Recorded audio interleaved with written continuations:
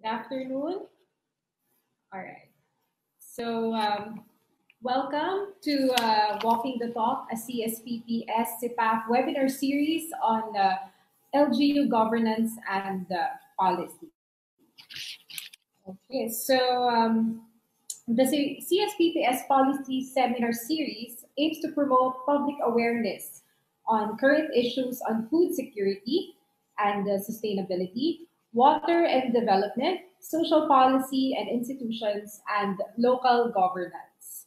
More specifically, the Walking the Talk series on LGU governance and policy features local chief executives who will talk about strategies in managing the impacts of the COVID-19 pandemic.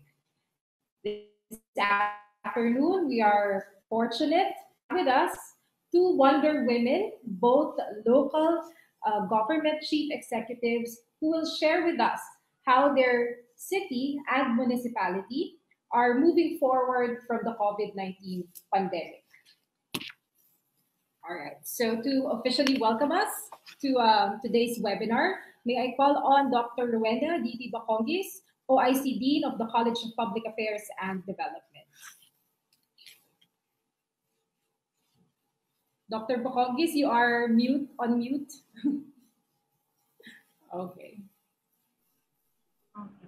Maraming salamat, Dr. Serrano. So, naririnig naman na ako. Okay, sa ating mga marangal na tagapagsalita ngayong hapon na ito, si Mayor Josefina Belmonte at Mayor Angelli M. Maligaya-Bautista. Sa mga kasamahan ko dito sa kolehiyo, kay Director Paunlagi at Director Serrano, at sa lahat ng mga guro at miyembro ng kolehiyo at universidad ng Pilipinas, sa mga tagapakinig natin na nanggagaling pa sa iba't ibang panig ng Pilipinas, magandang hapon po sa ating lahat. It is my privilege to welcome all of you in this webinar series on LGU governance and policy. The Center for Strategic Planning and Policy Studies of the College of Public Affairs and Development seeks to promote awareness and a lively discussion of critical issues related to education, governance, and development. This afternoon, we will discuss a topic that has turned our world upside down. We often hear about COVID-19 pandemic in the news, and we often worry about how bad our situation is. However, this afternoon, we will look at the brighter side of how our local government units are actually working really, really hard and making sure that their constituents are safe. New Zealand and Taiwan are two countries known to be excellent examples of controlling the spread of COVID. These two countries have one thing in common. They are both headed by two female leaders. This afternoon, we will listen to the strategies implemented by not one, but two of our very own female leaders. Statistics show that based on trends, the number of cases in these two LGUs were highest in August and went down in the latter part of October. What strategies help bring down the COVID-19 cases in these municipalities and cities? How are they battling the numerous governance problems that they face?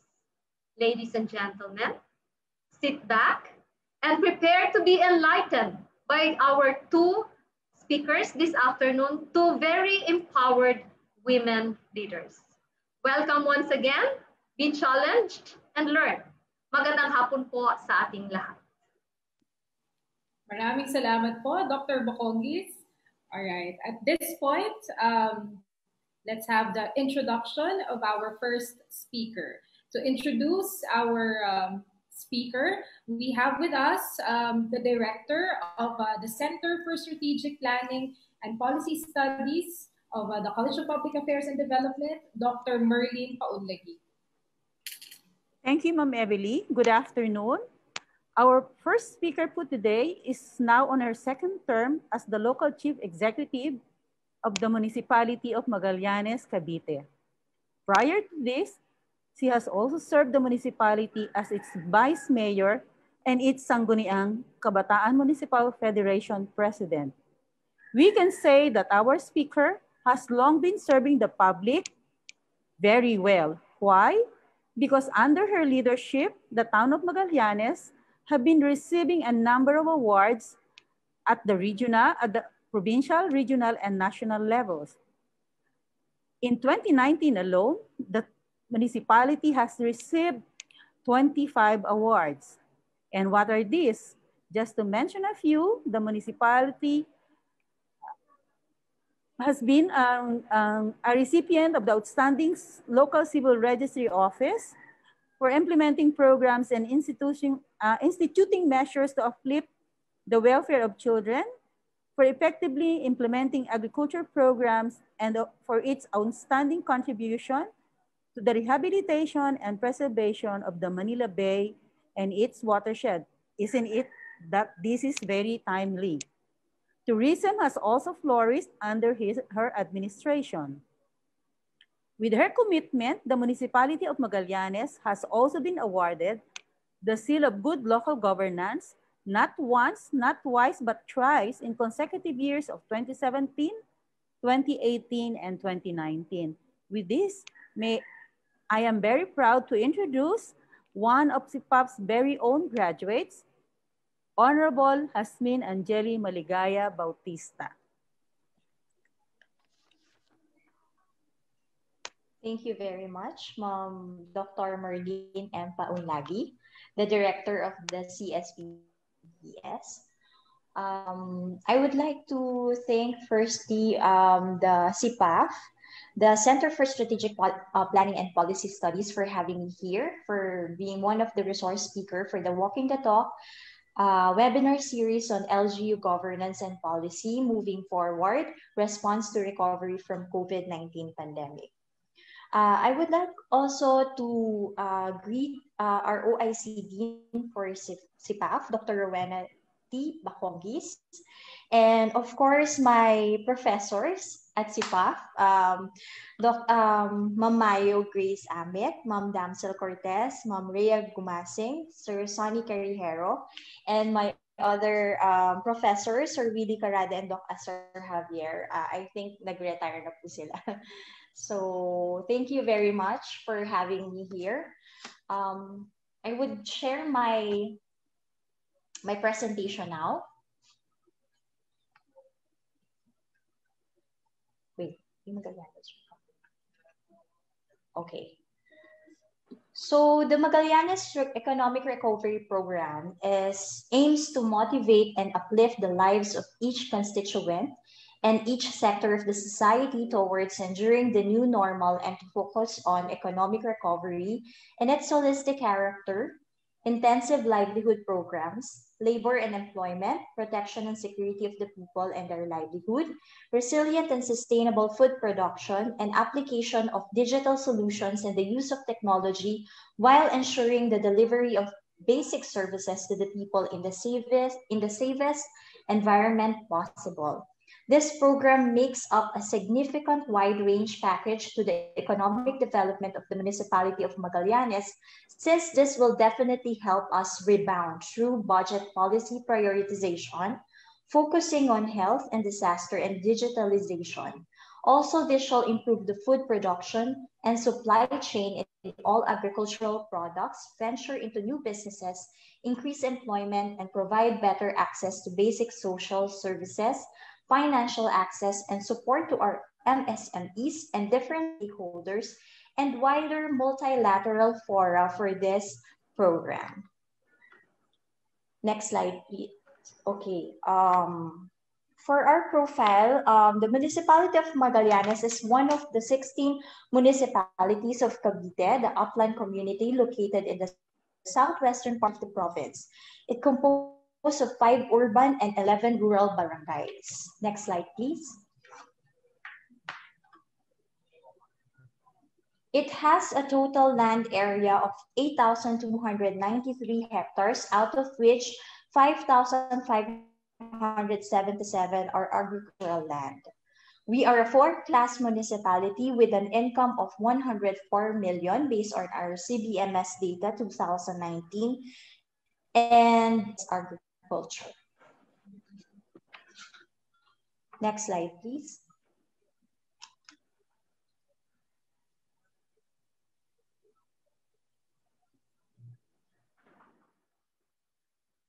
Our total population is 21,409, and we have household of 5,394.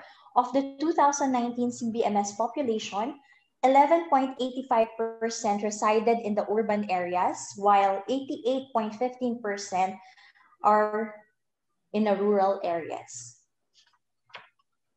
Next slide, please. Can you unmute video? For the LGU COVID-19 situation, as early as January, because we had the Taal eruption situation here in our municipality, we have conducted several meetings in planning and contingency planning with regards to disaster and of this pandemic, COVID-19. So, no March po, before the national announces its closure of the borders, the municipality of Magallanes issue an executive order of no entry, no exit policy. So March po yan nangyari. And then from then on, we have issued several executive orders para po mas maayos ang magiging sistema ng closing of borders ng Magallanes. So for the longest, and I think we are the last town standing in having the COVID-19 virus po, no? So July 18, 2020, when we had our first COVID-19 positive case in the municipality. So next slide, please.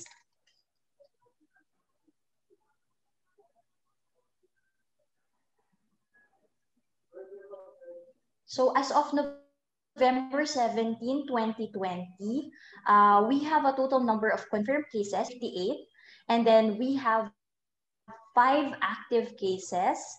Our recoveries is 51. Total deaths is 2, and total number of suspected cases is 6. So out of which, breakdown of cases po namin comes from the frontliners. So PNP, uniformed men, workers outside Magallanes. So yun po. Next slide, please.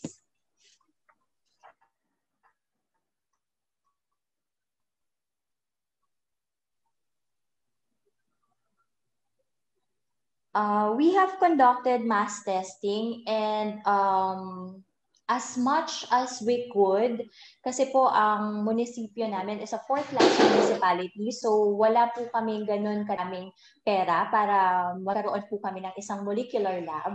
That's why we have initiated a MOA between the Hospital of Imus, and may MOA po kami doon kung saan naglaan po kami ng pondo para po meron po kaming slots for the COVID test. So we had rapid test 268 and PCR swab test 903. Total of 1,171 testings na po. Next slide, please. Programs and intervention during COVID-19. Next slide, please.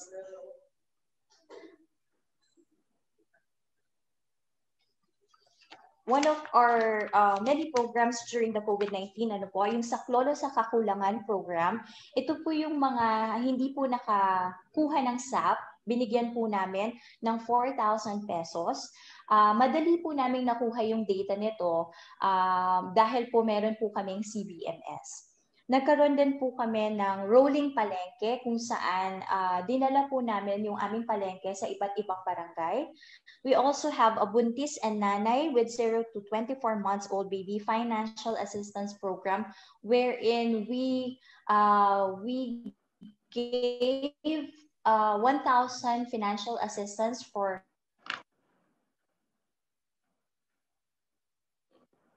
naging relief operation program. Ito po yung tinatawag ng iba't ibang LGU. Easily we have identified all our households kasi nga po yung aming CBMS ay updated. We also have the Basura Palit Bigas program. This is a program since 2016 when I seated in the position of mayor, kasi po ito po yung bawat basura nila meron pong karampatang kilong bigas na binibigay po ang aming munisipyo. So next slide please.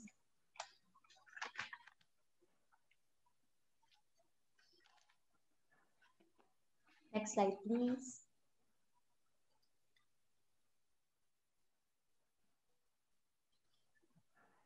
Okay, since konti po ang tao, konti din po ang mga empleyado ng aming munisipyo, we have initiated an empowered team. So this is the interconnected teams.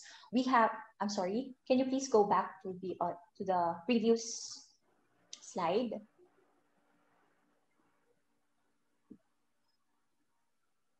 Previous slide, please. Okay, so we have the incident management team, the checkpoint team, the contact tracing team, isolation team, PIO team, disinfection team, and swabbing team. So, dahil nga lang po konti kami, minaximize po namin kung sino-sino po yung tao namin.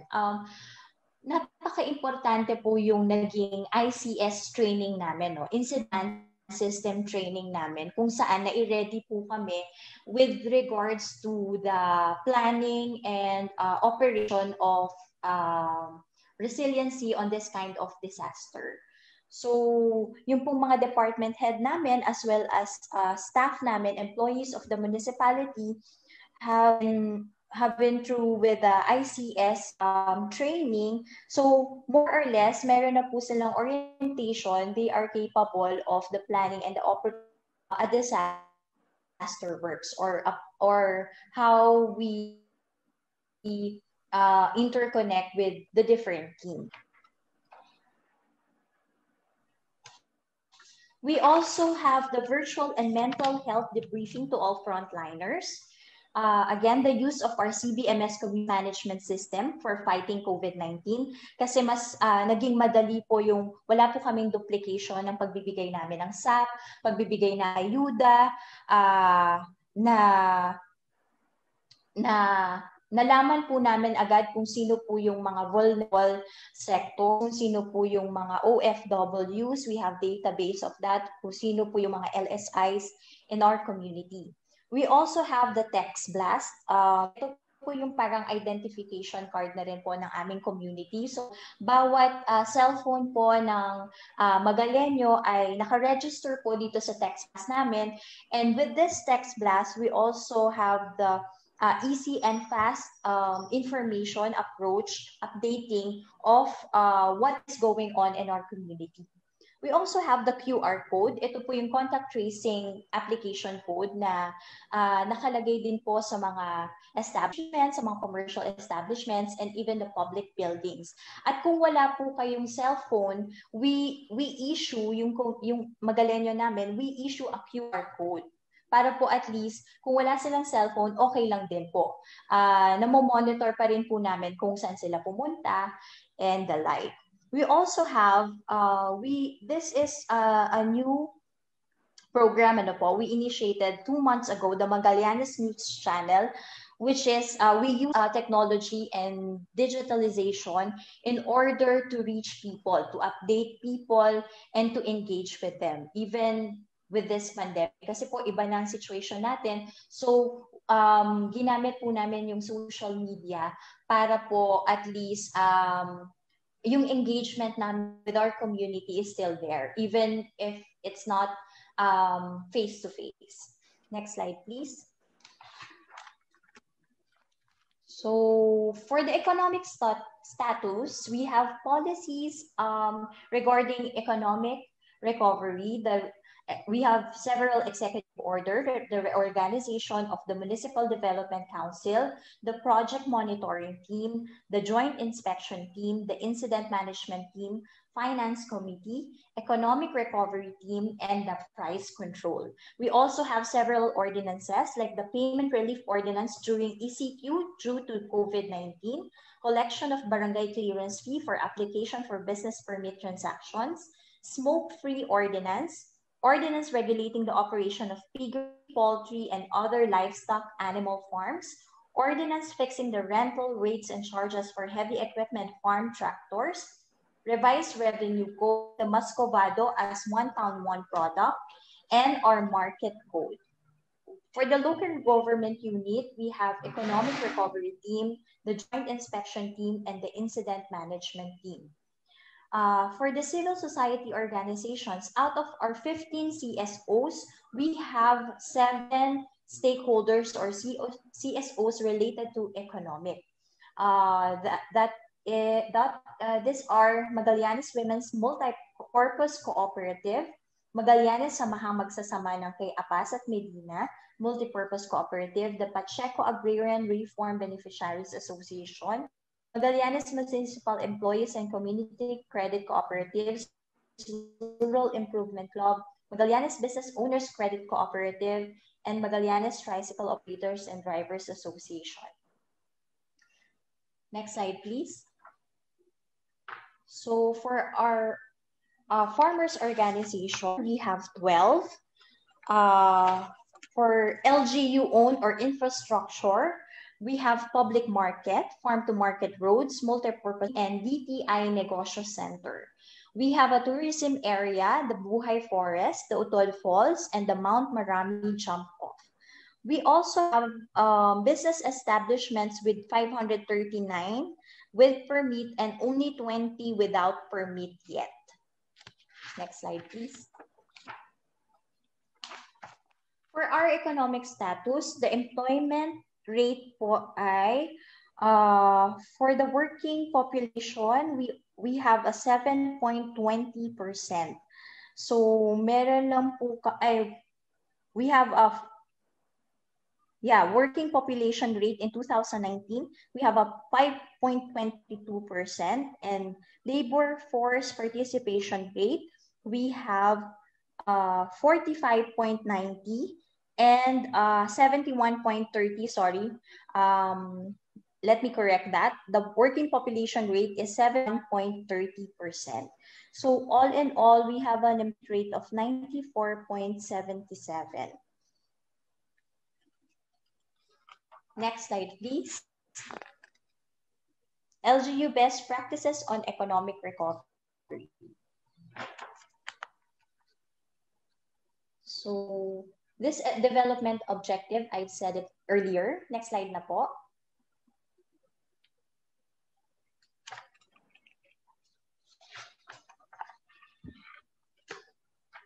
Next slide, please.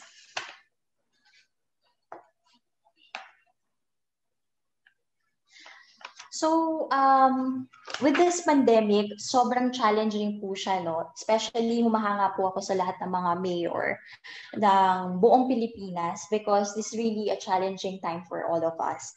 Pero sabi ko nga, hindi din po dapat tayo mawalan ng drive in order for us to move forward and establish our economic recovery program. Kaya naman po as early as November, naisip po namin to establish an economic recovery technical working group para po at least ay magkama-sama ang lahat po ng mga department, lahat ng national agencies na tutulong po para sa ating economic recovery.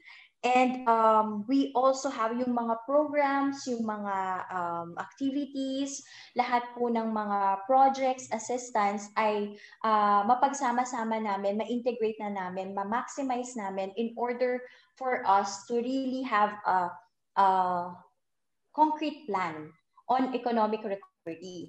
Wala po sanang magiging redundancy dito. So, yun po. Meron po kaming TWG in Magallanes. It composed of course, the municipal mayor, yours truly, the municipal administrator, the BPLO, the PESO, the MSWDO, police officers, TESDA, private organizations like the different cooperatives, the different farmers cooperatives, and the like. So the ER team aims to create a synchronized economic recovery programs where the LGU and the CSOs both have counterpart and contribution in reviving the business, labor, and employment, tourism, and agriculture in Magallanes. So meron din po kami, since tinamaan po kami ng ASF dito, and nagkaroon po kami ng penalty with the EMB, lahat po ng aming mga piggery, backyard piggery business po dito, poultry business sa aming bayan, ay nagkaroon po ng penalty of 10,000 each. So, naisip po namin to introduce the rabbit racing in Magallanes. Since we have the Tierra del Menor here in our town, nakipag-partner po tayo sa may-ari at we are seeing the possibility of a rabbit racing in Magallanes. Next slide, please.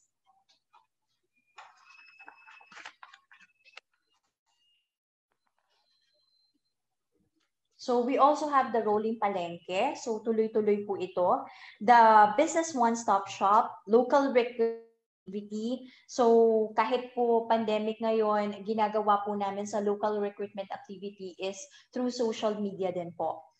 Partnership Jollibee Foundation and Magallanes Farmers. Well, in 2018, nagkaroon po kami ng partnership with Jollibee Foundation wherein there is entrepreneurship program kung saan po holistic po ang approach sa mga farmers namin. So from the farm, from the technology, from doing business to marketing ay tinutulungan po kami ng Jollibee Foundation.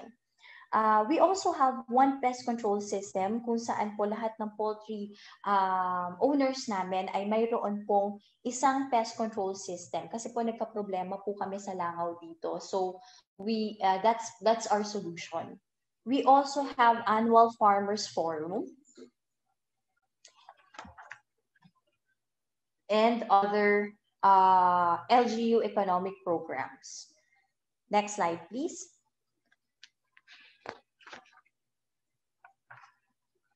So for our economic recovery program, with programs, projects, and activities, we have subdivided it into 7 sectors. No, we have the macroeconomy, wherein the budget prioritization on 3 areas, and the investment in equipment and engagement in the multilateral for all the PPAs. We also have the production sector, because we are an agricultural municipality, food production and supply chain, introduction to new ventures, tractor service of farmers trainings, purchase of supplies and equipment, subsidy for land preparation, purchase of vegetable seeds, purchase of rice seeds, irrigation facility. Yung irrigation facility po namin napaka-laking tulong sa bayan ng Magallanes, no? Because we have put up 6 solar irrigation facility to help our farmers here in Magallanes. Assistance to animal dispersal, assistance for fingerlings dispersal. In terms of our industry, our infrastructure is ongoing. The electricity and internet connections, they are converged, PLDT and the like. Our water supply security and other industry.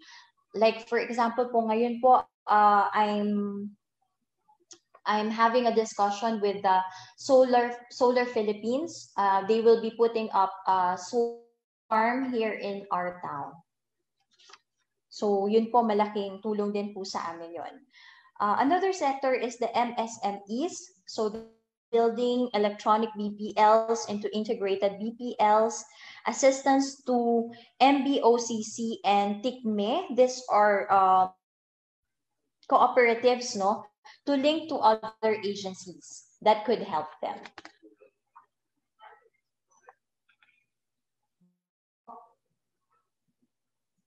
So in tourism, ito po bagong-bago pa lang. As I said a while ago, we have launched 2 months ago the Magallanes News Channel, kung saan po binibigyan ng updates nito. Lahat po ng achievements, lahat ng nangyayari sa bayan ng Magallanes ay ini-air po namin through social media, through Facebook Live.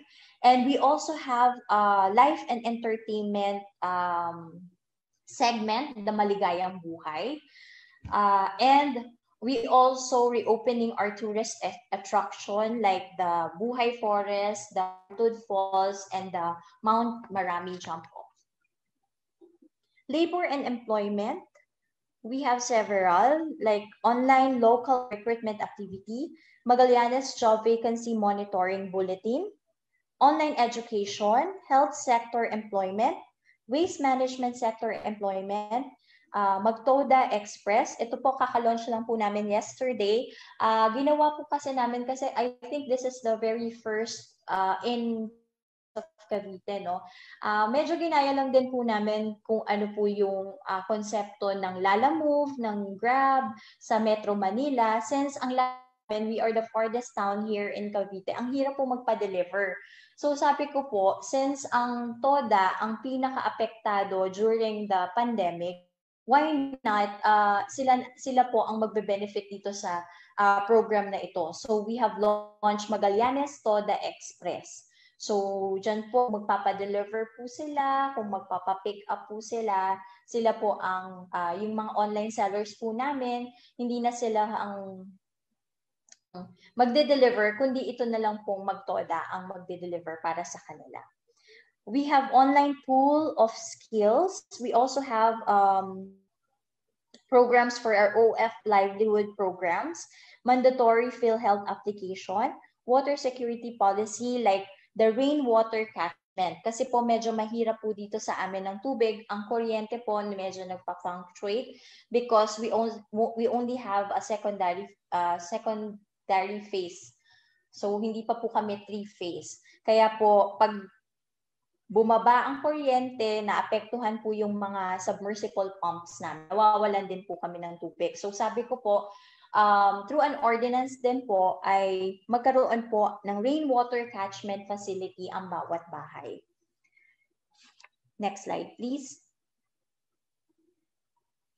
So for the services, we have Ugnayan sa Nayon, provision of business package livelihood program which includes financial assistance and trainings, insurance and security, especially to our farmers.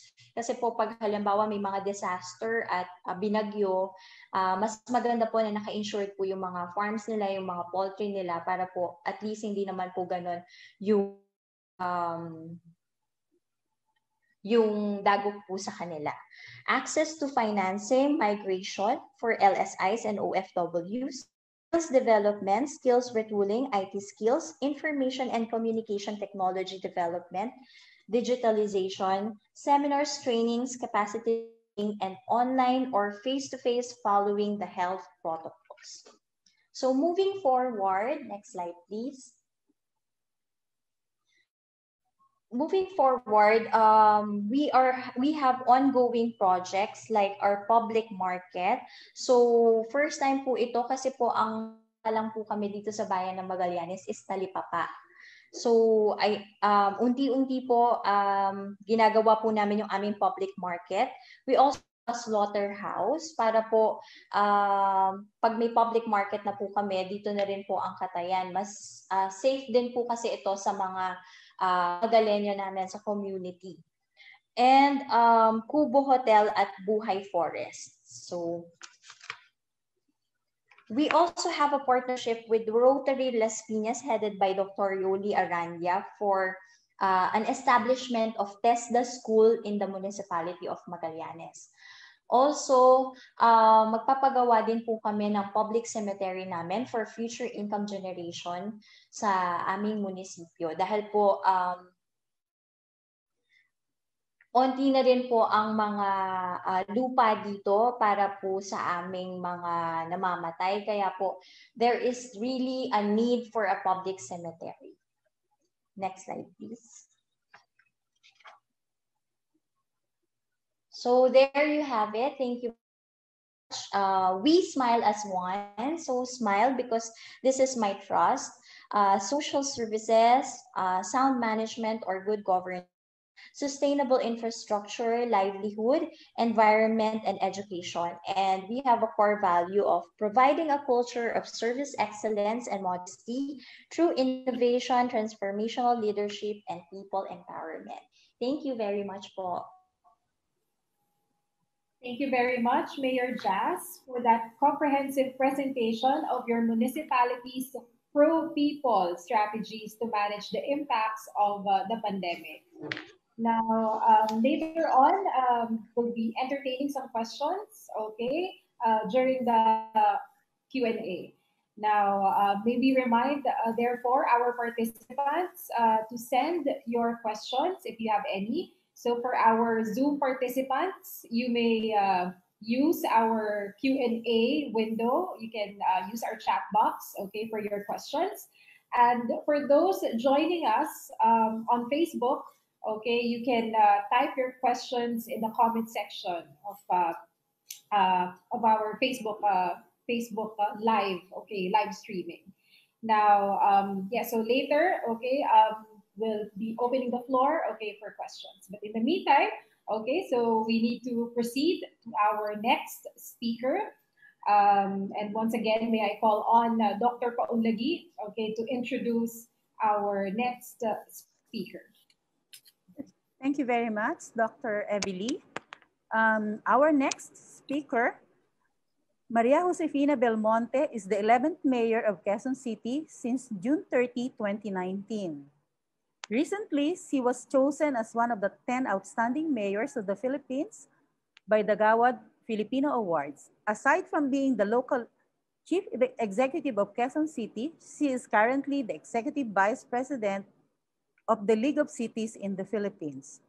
Prior to this, she served as the vice mayor and presiding officer of the 18th to 20th Quezon City Councils from 2010 to 2019, where she was awarded with various recognitions from international and local organizations such as Most Outstanding Vice Mayor by the Gawad Sulu ng Bayan, two-time Most Outstanding City Council in the Philippines under her leadership, and the Mother's Heart Heritage Award as Outstanding Woman in Local Legislation and Service to Women and Children by the Women's Federation for World Peace, among others. So our second speaker is a multi-awarded local government executive.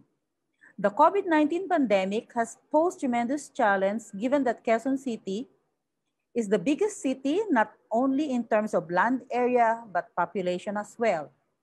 Despite these challenges, the city is able to consistently improve its situation by working with other stakeholders, both from the public and the private sector, while also implementing strict regulations and encouraging community compliance. To tell us more of what the city of Quezon City has been doing and will be doing, it is my honor to introduce the second speaker, Mayor Maria Josefina Belmonte. Thank you very much. Good afternoon, Mayor. Magandang hapon po, Dr. Merlin. Thank you for that lovely introduction. Binabati ko rin po si Dr. Evely at saka si Dr. Rowena at syempre po ang ating pong kagalang-galang na mayora ng Magallanes, Cavite, si Mayor Bautista. And sa lahat po ng nakikinig sa atin pong pagbibigay ulat patungkol sa ating lungsod, isang magandang hapon po. Can I have the first slide, please? So para lang po bilang introduction, I'd like to say a little bit about our city, Quezon City, for the benefit of those who are not so familiar. Can I go back to the cover page? So ang Quezon City po has about 3.1 to 3.2 million people, although this is, I feel, conservative because I believe there are much more given our experience giving ayuda in the during the ECQ. No? So tama lang na magkaroon na ng bagong census.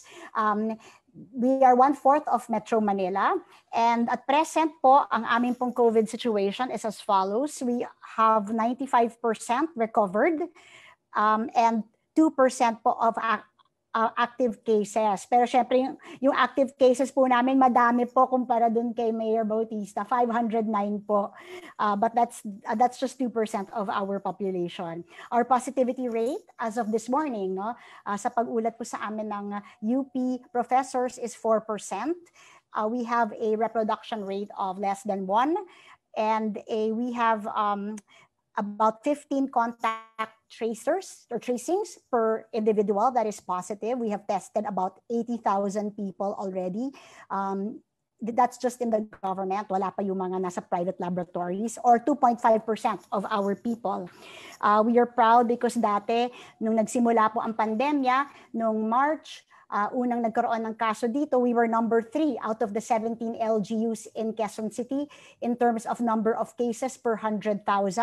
Pero ngayon po, number 15 na lang po ang Quezon City out of 17 LGUs in the NCR region. No? Hindi ko na po masyadong binigyan ng attention yung iba-iba naming COVID response. I'll just summarize them here so that I can proceed with the recovery aspect of it. No? Pero as of now, we have about 2,000 bed spaces for quarantine, belonging to about 4 different buildings. No? Yung pinaka-paborito ko po dyan ay yung third naming facility, kasi we call them Hope. So may Hope 1, Hope 2, Hope 3, at Hope 4. Yung Hope 3 po ay favorite ko po because I am a women and children's rights advocate, at ito po ay exclusive for families and for breastfeeding mothers and their infants. No?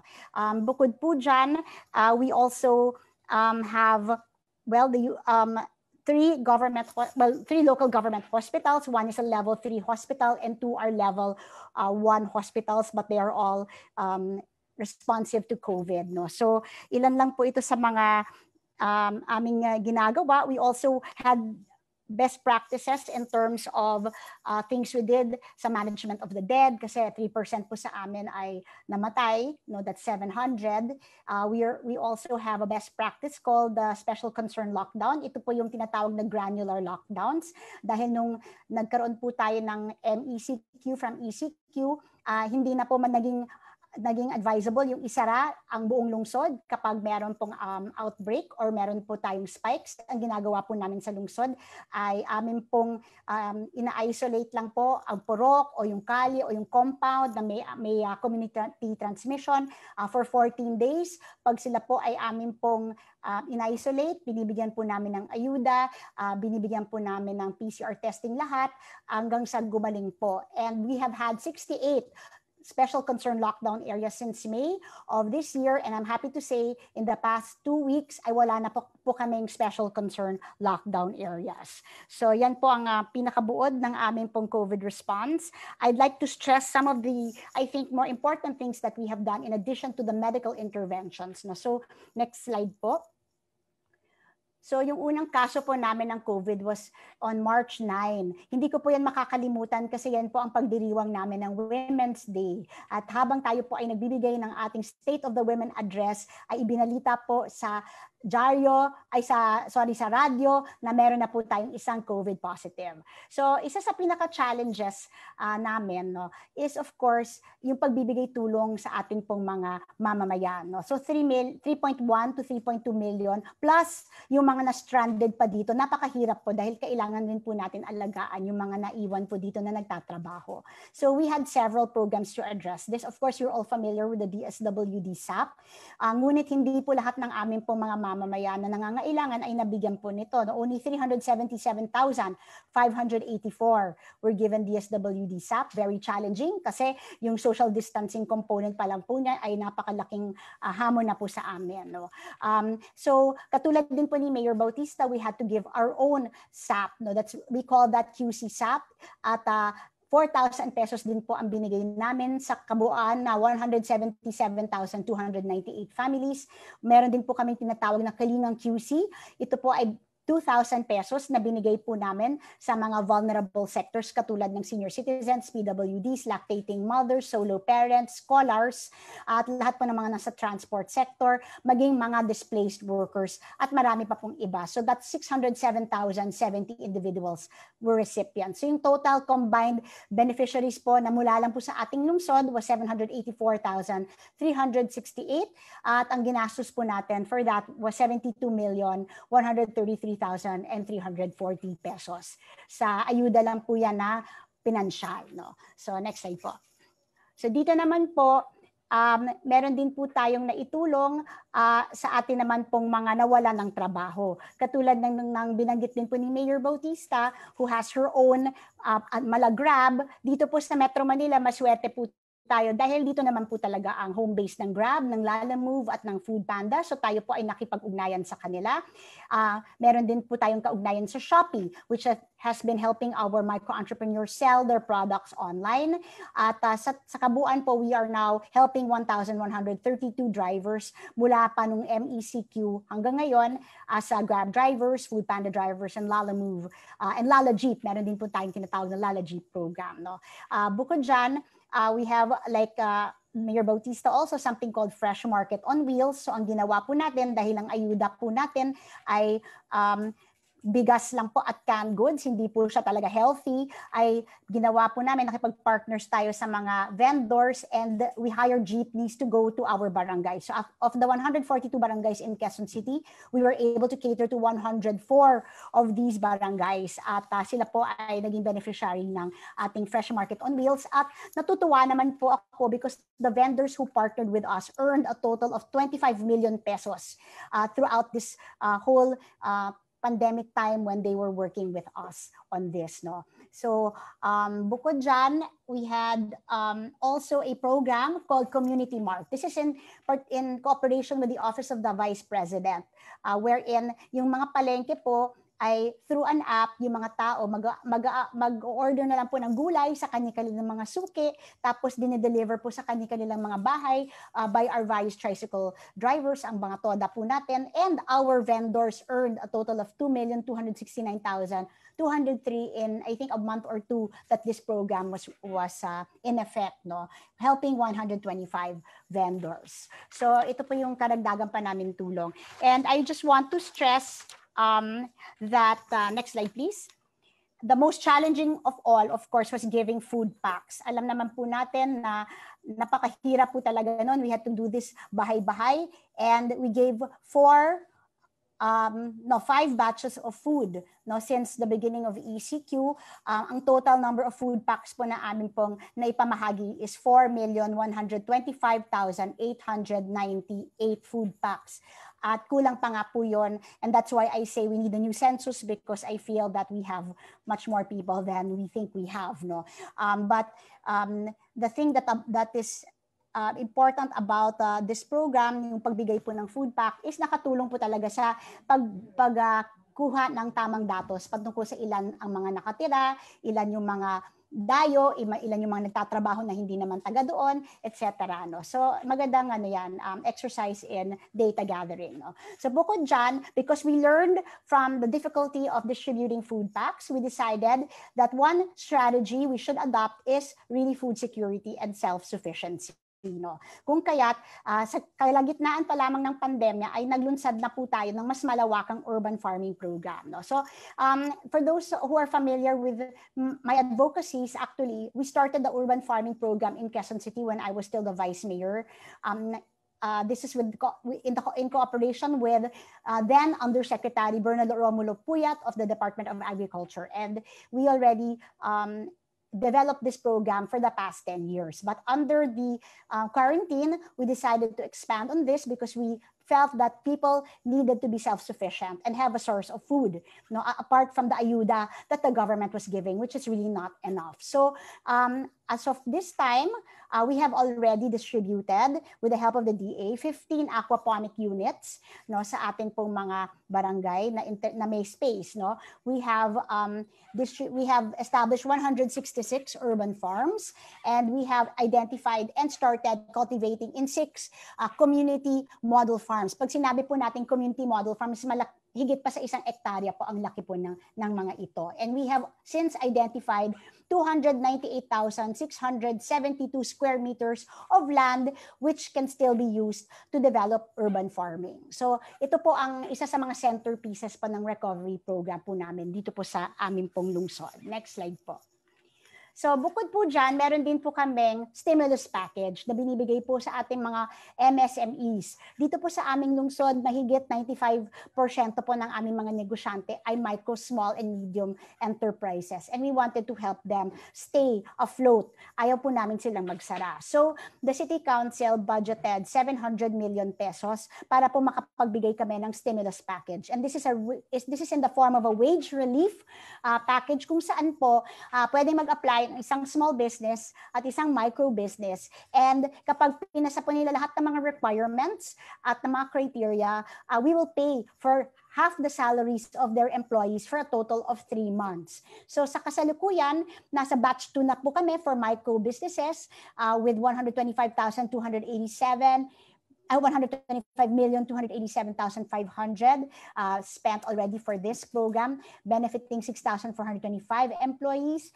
And dito naman po sa small businesses, 53 million, no, benefiting 3,700 employees. So marami pa pong pondong naiiwan dito, and we will continue with this because this is turned out to be one of our most successful post-COVID programs. No? I would like to stress that as of today, we have already spent a whopping 12 billion pesos on COVID relief. Kasi nagtayo pa po tayo ng laboratory, lahat po ng testing, lahat po ng aming community-based testing, kasi ang laki po ng aming lungsod, so ang dami pong testing centers, hindi lang po iisa, at lahat po ng mga pinamimigay po natin, mga mask, pambinibiling mga PPE, etc. And we had to buy vehicles for our contact tracers. Napakarami pong gastos ng aming lungsod, ventilators for our hospitals, x-ray machines, etc. So ganyan na po kalaki ang aming pong nagastos as of today. Next po.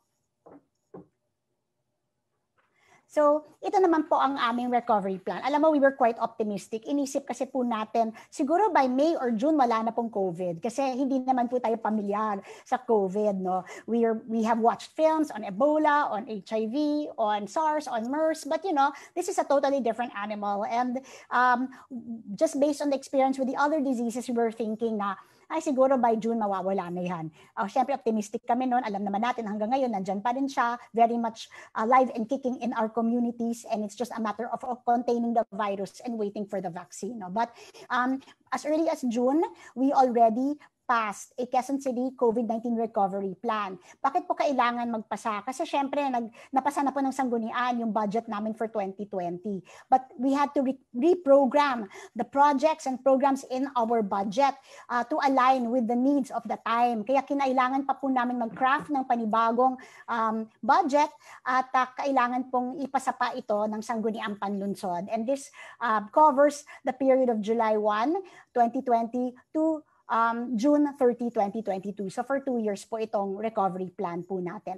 Pero gusto ko lang pong bigyan ng diin dahil po hindi po tayo pwede maglihis sa ating pong mga planning tools, ay consistent pa rin naman po ang ating recovery plan sa ating pong comprehensive land use plan or CLUP, sa ating pong 14-point executive agenda. Ito po yung aking plataforma de gobyerno na aking pong sinusundan.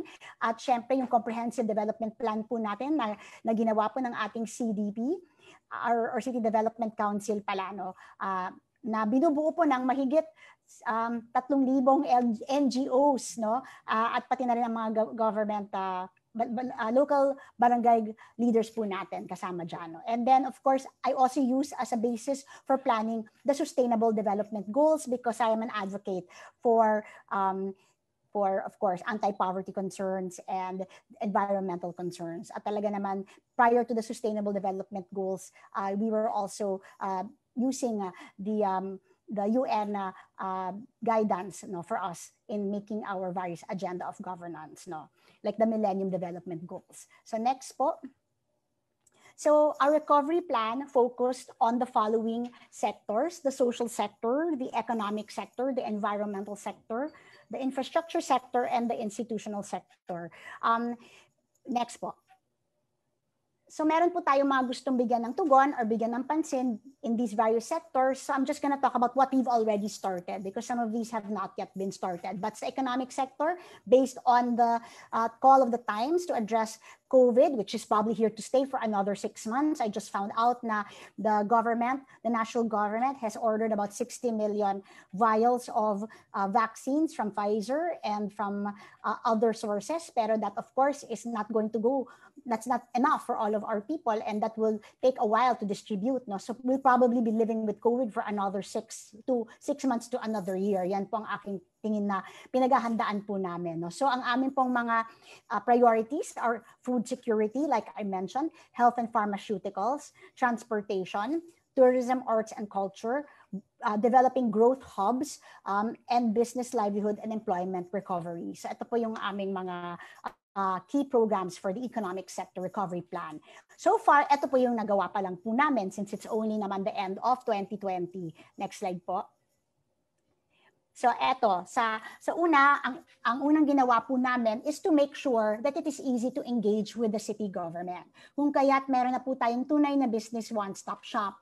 Ano pong ibig sabihin ng tunay na business one-stop shop? Ibig po sabihin lahat po ng kailangan ninyo para makuha po ang inyong mayor's permit ay napapaloob sa iisang struktura lang, no? Na iisang lugar lang. No? So in actually one day or even in a few hours, kung kukonti lang ang tao, you can already comply with all of the requirements. Provided that wala kayong pagkukulang. No? And that's our one-stop shop. We also launched 3 programs, Biz Easy, Build Easy, and Pay Easy. Ang ibig pong sabihin nito, lahat po ng kailangan ninyo upang magtayo ng negosyo, magpagawa ng isang struktura, at magbayad ng buwis ay pwede nang gawing online. No? So this is one of the things that we did during the last couple of months. No?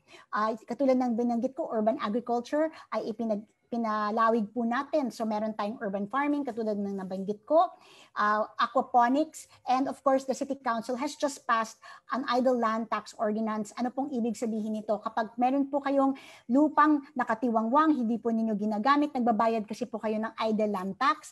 Pero kung you transform that piece of property into an agricultural land, hinayaan nyo po kaming mag-enter into a use-of-rock agreement with you, and we are allowed to plant on your property, you are exempt from paying the idle land tax. So yan po ang pinaka-tulong ng Sangguniang Panlunsod po sa atin. We also have bidded out a total of 174 kilometers of bike lanes.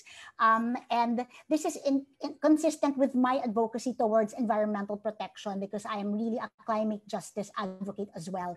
And bago pa man nagka-pandemya, ginusto ko na po itong gawin.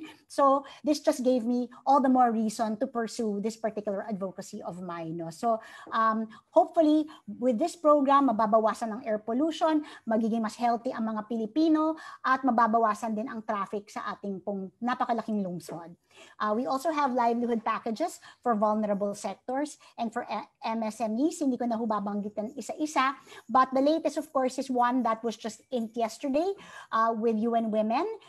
It is a program called Connected Women, and this is a program that aims to introduce women to digital technologies to enable them to scale up their productivity. So ito ay para sa women entrepreneurs. No? And we also are launching or hosting a Quezon City Business Summit come Thursday, 2 days po from now. This is in cooperation with the Philippine Chamber of Commerce and Industry para po hikayatin ang ating pong mga local businessmen to further invest in the city and to generate trust and confidence amongst them para alam nila that they have a government that truly cares and works for their welfare. No?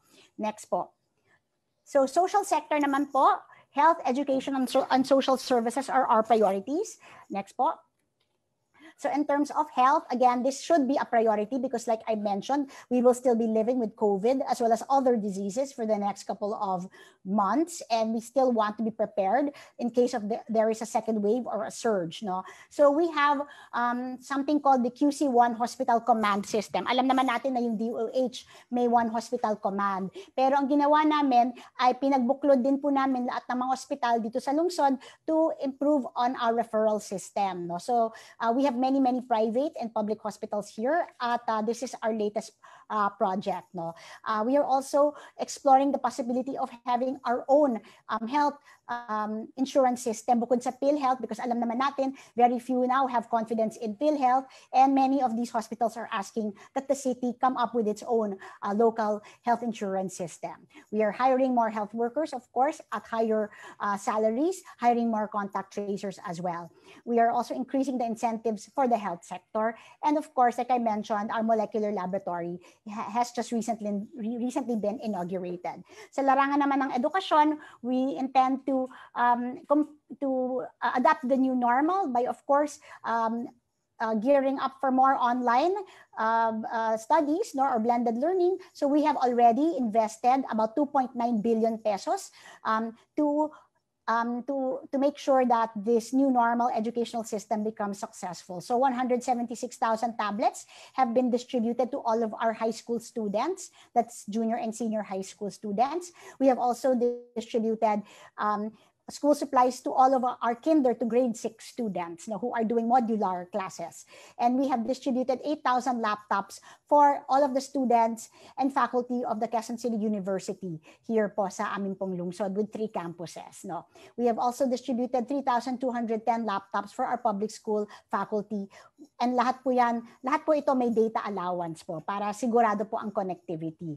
Sa social services naman, meron tayong free testing. Like I said, 80,000 already tested. We have an emergency employment program. And in our case, because our priority is urban farming, ang amin pong hinire para sa emergency employment program ay mga farmers, mga pwedeng magtrabaho sa ating mga nabanggit na mga community farms. We also have a cash for work program. Ganun din po, yung cash for work ay binigay rin po namin sa mga farmers, para talagang we will be known as the farming capital of NCR.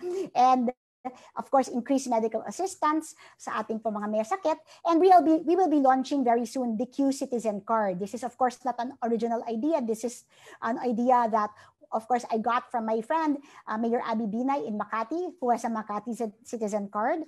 But I found her system very, very effective. And of course, I borrowed her system. So we will be launching the Q Citizen Card by December. Lahat po ng mga mamamayan ng lungsod Quezon na may card na ito ay mas madaling makakuha ng ayuda. Meron pong database with their information. So we will know how to help them more. We will know if it's time for them to get their maintenance medicines, for example.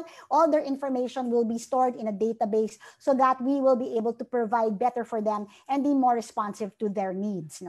At bukod dyan, I just wanted to add, since I really care about our women and children, ayon sa datos na ating pong nakuha mula po sa iba't ibang mga NGOs, domestic violence has increased by 20% since the start of the pandemic dahil nakakulong po sa mga bahay ang mga kababaihan kasama ang kanilang mapang-abusong mga asawa o partners. At because of that, we have opened. So nagbukas na po tayo ng tinatawag nating Bahay Kanlungan. This is a shelter for victims, survivors of violence and abuse. At hindi lang po para sa kababaihan, para din po sa kabataan at sa LGBT sector. Dahil dito po sa Quezon City, we are a gender fair city po. We also have something called a Bahay Aruga, and this is for abandoned senior citizens. We also just opened that maybe a month or 2 ago kasi napakarami pong nag-abandon ng kanilang mga elderly dahil sa kahirapan, at kinupkup po namin sila at binigyan po namin sila ng lugar kung saan pwede po silang tumira. So next po. In terms of the environment, I think I have to rush through the next 3. So ito po yung mga priorities ng aming recovery plan, sanitation and waste management. Lalong-lalo na po ngayon na napakarami pong health-related waste na kailangan po natin talagang i-dispose of properly. Use of green and open spaces. So kailangan palawakin pa po natin ng mga open spaces because of the need for social distancing. And of course, we know that the virus is less transmitted kapag open ang spaces po natin. So that is one of our objectives. Flood and drainage management. Ito po syempre alam naman natin ang epekto ng drainage, bad drainage nung nakaraang Ulysses at Bagyong Rolly. Plastic products, of course, meron na po tayong ban on single-use plastics. This has been relaxed during the pandemic, but we will start strictly implementing this again by January of 2021. And of course, environmentally sustainable transport. And we will discuss this later po. Next slide. So this is so far what we've done. We have in the works an ordinance creating a sanitation department. So hiniwalay na po namin ang solid waste at ang liquid waste management sa isang departamento because this is also consistent with the requirements of the Mandamos ng Manila Bay. No? And we are serious about disposing of our wastes properly. As we know, part of the problem of the environment is our waste is not properly disposed of. We're also creating an ordinance. This is naman the policy making or the advocacy component. An ordinance creating the Climate Change and Environmental Sustainability Department. And these two ordinances are already up for second reading sa Sangguniang Panlunsod. I already mentioned our ban on single-use plastics. We also have a campaign called Bring Your Own Bottle campaign or Bring Your Own Container campaign. Ang ginagawa po natin ay nakikipag-ugnayan po tayo sa iba't ibang mga suppliers like Procter & Gamble, Unilever, etc. If they can have mga garapon sa ating mga sari-sari store, tapos yung mga tao mamimili, they will just fill up their own recyclable containers, no? Para hindi na po tayo gumagamit ng plastic at iba pang mga nakakasama sa ating pong kalikasan. This is something that's very new to us. It will be launched in December. Our very own Quezon City bus system, no? Kasi kulang ang transportation, ang laki ng ating lungsod, hirap na hirap ang ating pong mga mamamayan. Kaya sa pamamagitan po ng Quezon City bus system, which will traverse 8 routes just within Quezon City, ganyan po kasi kalaki ang aming lungsod, we will be providing transportation for free sa lahat po ng gumamit po ng Quezon City bus system. But eventually, this will no longer be for free. Kailangan po meron na kayong Q-Citizen card para makapag-avail po ng libreng sakay sa ating pong Quezon City bus system. Sa ngayon po, contract of service pa lang po ito, but we have plans of buying electric buses para po maging environmentally friendly din po ang aming Quezon City bus system. We also have something called the Gora Lane Pedestrianization Project. Gora stands for something that I forgot, that it starts with the G, so it's probably green. No? Pero ang layunin po nito, and this is partly funded by the national government, is to improve pedestrianization in our city, to get people to walk more and to ride less, no, motorized vehicles less. No? So this will be happening in several identified areas of our city. And of course, we have an Adopt an Estero program wherein we are going to be working with the national government and the city of San Juan to clean up the San Juan River, which is one of the reasons why bumabaha po sa aming lungsod dahil napakadumi po nitong river na ito. So this is a joint project with the national government, with the private sector, and with the city of San Juan. Next po. So in terms of infrastructure, ito naman po yung mga priorities namin. Health facilities, flood control, like I mentioned, housing. Siyempre, very close to my heart po ang pabahay, parks and open spaces again, and school building. So ito po yung mga nasimula na po natin. Next slide po. So we are building isolation facilities, no? Kasi sa kasalukuyan ng aming pong isolation facilities are schools, or our hotels, no, or our parts of our hospitals. Pero gusto po namin magpagawa ng isang permanenteng quarantine facility na po. Na yan lang po ang gamit niya para pag nagsimula po ang pasukan, nandyan pa rin po ang facility na ito. So kasama po yan sa priorities. Additional crematoriums kasi we have one crematorium, ginagamit rin po ito ng iba pang mga LGU. Na walang mga crematorium. Alam naman po natin na kapag COVID positive patient namatay po, kailangan within 12 hours, kailangan na makremate. Kulang po ang aming nag-iisang crematorium, so we're planning to build more. Upgrading our health centers. We have almost 100, I think, more than 100 health centers. No? Lahat po ito, binadgetan po namin para i-upgrade. Ibig sabihin nun, may triaging section na po, may wet, may dirty section, may clean section para po sa health centers pa lang po pwede na po natin ma-assess kung ang tao po ay may contagious or nakakahawang sakit. No? So since I'm also an advocate for LGBT rights, katulad ng nabanggit ko, all our health centers will also have free HIV testing. No? At gusto ko rin po magkaroon ng libreng bakuna para sa mga hayop sa ating pong mga health centers kasi po marami pong mga advocates for animal welfare sa lungsod Quezon, and this is one of my promises to them. No? So we would like to level up our city hospitals.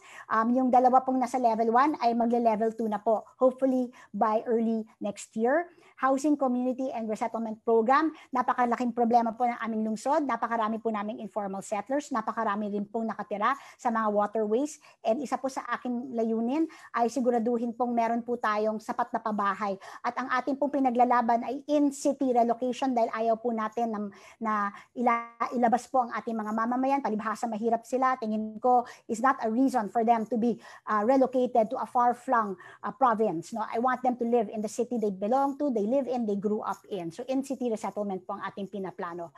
We are also going to be renovating our school buildings to include rainwater catchment and of course hand washing facilities. Bakit ko nabanggit po yung hand washing facilities? Kasi ayon po sa aking obserbasyon, pag nagpagawa po ng school buildings ang ating mga kongresista, ang ating dating pamahalaan, ay first floor lang po ang may tubig. Pagdating po sa second and third floor, wala na po silang tubig dahil mahina po masyado ang pump, ang water pump. So ngayon po, this is my priority to make sure that hand washing facilities are available kahit na nasa third floor ka, fourth floor ka ng paaralan mo. At we would like to make sure also that rainwater is saved and used up to flush our toilets, to water our plants, to keep our city green. We will be building evacuation centers.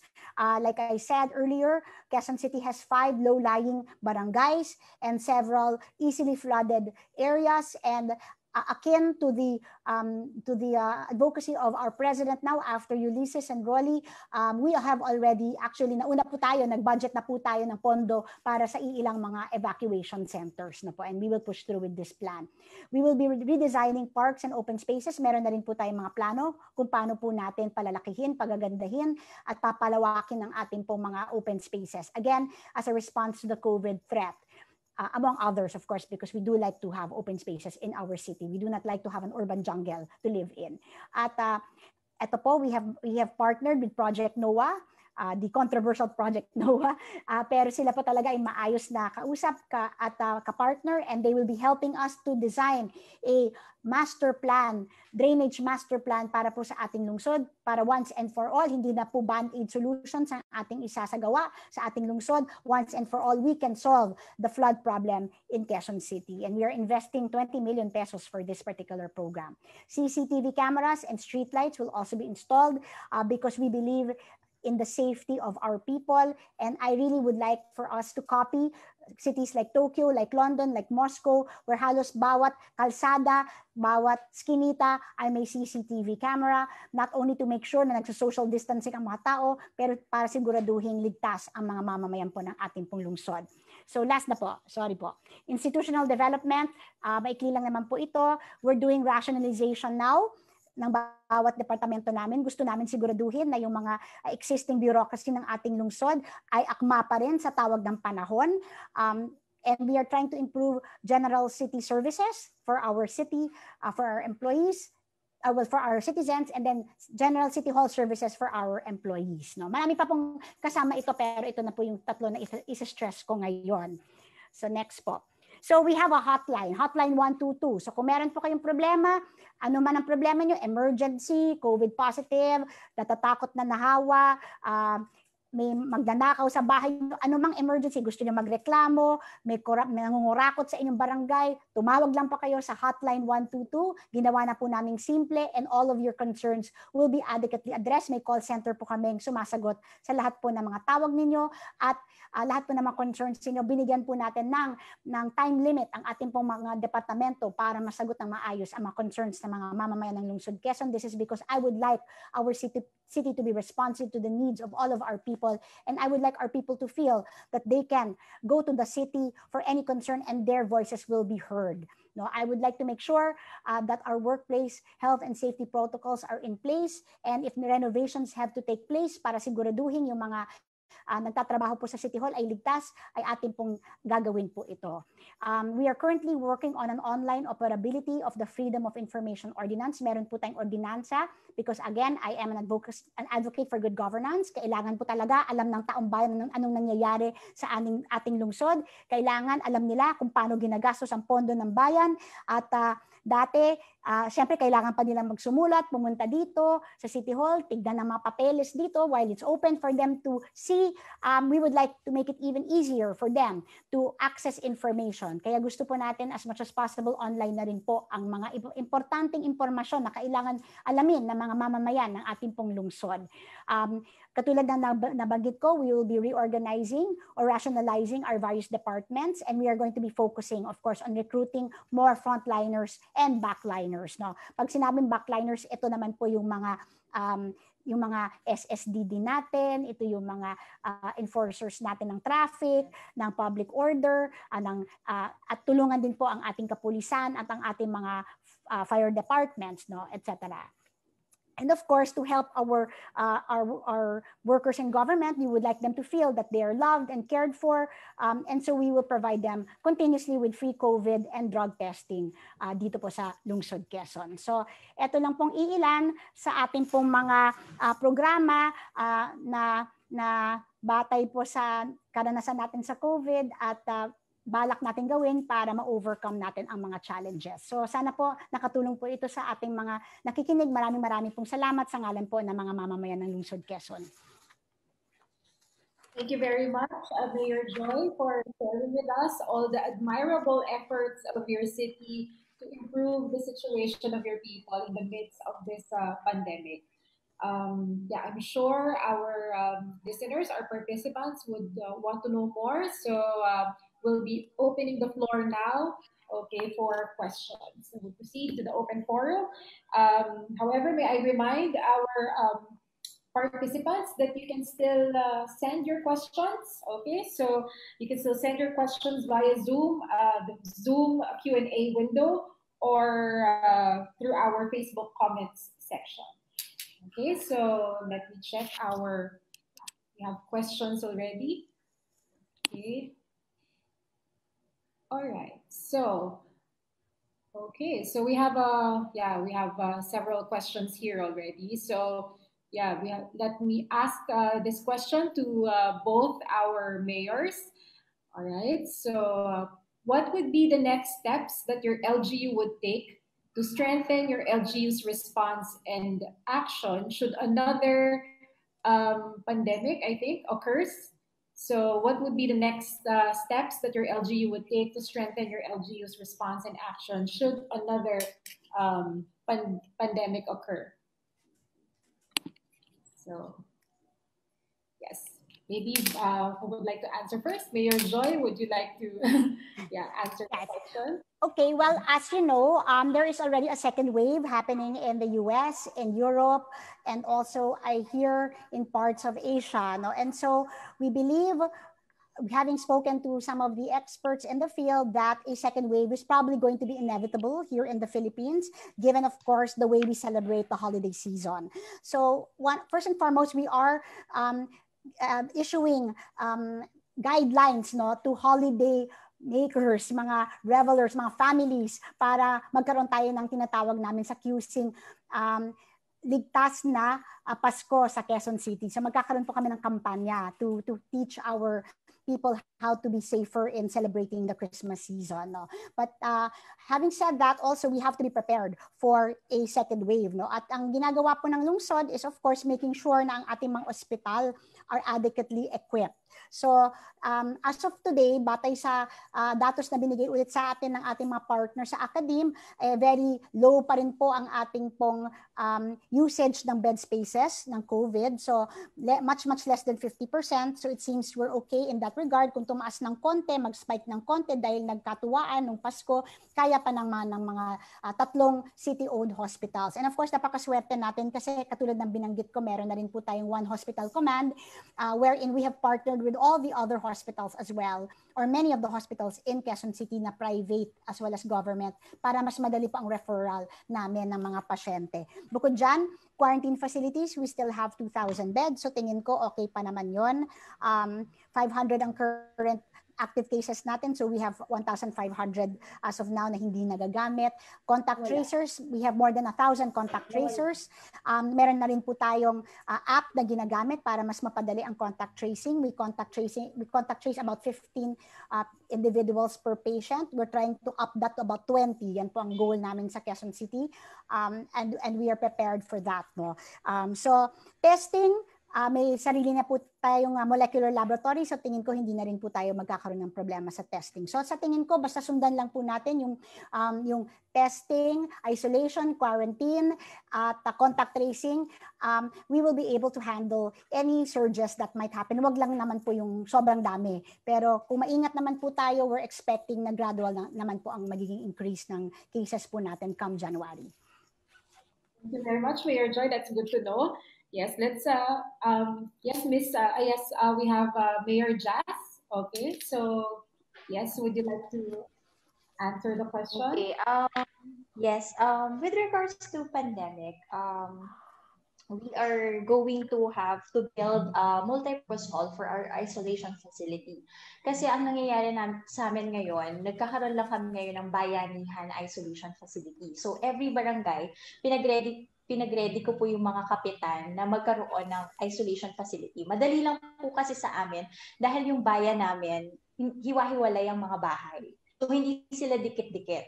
So, mas madali pong mag-isolate, mag-quarantine sa mga lugar, sa mga barangay nila, compared to other cities. Medyo mahirap po, dikit-dikit yung ano nila, yung kumbaga yung security na hindi po naaalis doon, yung kababayan natin doon sa quarantine facility, medyo tame po sa amin. Kumbaga, na ma-manage po ng aming barangay council. So, nakikita ko na hindi pa rin tapos ang pandemic na to at there is a possibility na maunti lang po aming COVID cases Pero there is still a possibility na mag-jump siya. So, kaya meron po kami ngayon na 2 million multipurpose hall just to make it an isolation facility. And with regards po dun sa aming testing, tuloy-tuloy po, kakakuha ko lang po nung MOA between the IMUS molecular facility, yung IMUS hospital, at doon po, meron po kami 340,000 worth of slots po, testing slots for PCR. Kaya yun po, medyo okay na po kami. Hindi na po kailangan maghintay sa province ng slot namin kasi yung provincial government po namin yung nagmamanage po dito ng testing namin into mass testing. And then there is also one hospital command na in the province, and we are very grateful to that. At with regards naman po being resilient in the future pandemic, in the future disasters, right now, actually today, ngayon po at saka bukas, we are now having CDP planning kasi po i-integrate na po namin yung mga other disasters, the infectious disease into our plans. So, ngayon po, nagkakaroon po kami ng workshop together with our department heads and other CSOs into amending our plans into resiliency. And then, nais ko din pong patatagin yung aming incident command system training. Kasi po meron po kaming, right now, we are level 2 into ICS training. So hanggang 5 po ito. At balak po namin tapusin yun para mas equip yung aming department heads, yung aming employees, yung aming mga tao into disasters and other infectious disease like this one, like the pandemic.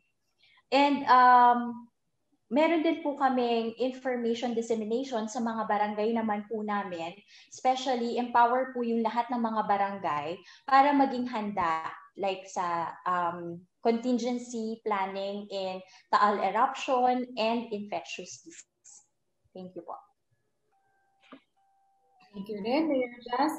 It's good to know no, na prepared okay, ang ating mga LGU for just in case na magkaroon tayo ng second wave. Now, I have here a specific question for Mayor Jazz. How will the Farmers Forum be conducted under the pandemic condition when there's weak connection in their respective areas and not all of them have the appropriate phones to connect them to the fora? So, ang ginawa namin with the Farmers Forum ay clustering. So, yung mga cooperatives po namin, mga existing cooperatives po namin, nag-conduct pa rin po kami ng Farmers Forum, pero like 50% capacity lang of the place, and we strictly implement health protocols. So thank you very much for that clarification. And I have here also a specific question for Mayor Joy. You've mentioned po before that you did budget realignment. How did you realign the budget? Aling mga programs yung mga nabawasan, and how were you able to prioritize the programs?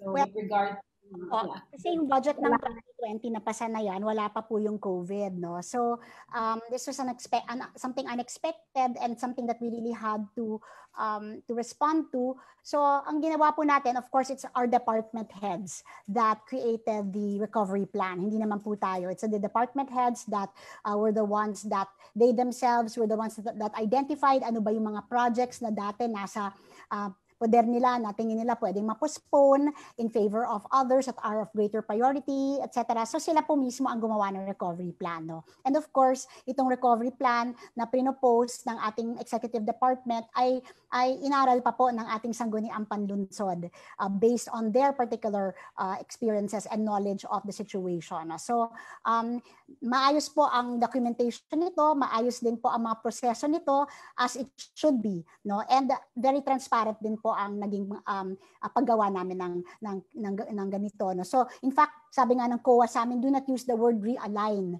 So that's a new thing that we learned, Ma'am Emily. We should use the word reprogram. So yan po ang ginawa namin. But it doesn't mean that na hindi na po mangyayari yung mga project na ating pong sinantabi pansamantala. So for example, I would say ang ilan sa mga na-postpone muna natin is infrastructure. Like for example, pagpapagawa halimbawa ng bagong barangay hall para kay barangay A. Maganda pa naman yung barangay niya, kung kaya pa naman 1 to 2 years na ma-postpone, wag muna natin gastusan. Gastusan na muna natin ang mas mahahalaga mga bagay. So ito yung mga halimbawa ng ating mga na-reprioritize na mga projects. Okay, thank you very much din po for that clarification. And now let's move on to we still have a few more questions here for both our mayors. So this one. So if you are to estimate the impact of the pandemic in your community, how big do you think the impact was, and how long do you think until you can recover the loss incurred during due to the pandemic? So how big do you think how big was the impact, and how long do you think you can recover the loss incurred due to the pandemic?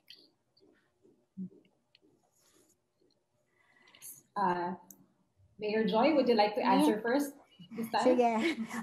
Ma'am, it's very hard to quantify in terms of figures the impact, because ang laki ng, pag sinabi mong impact, hindi lang naman yan pera, hindi ba? Kasama na yung mental health, kasama na yung mga pamilya naghiwalay, o kaya yung pamilya na nahirapan, no? I mean, there's so many other issues when you talk about impact, no? But I guess the questioner is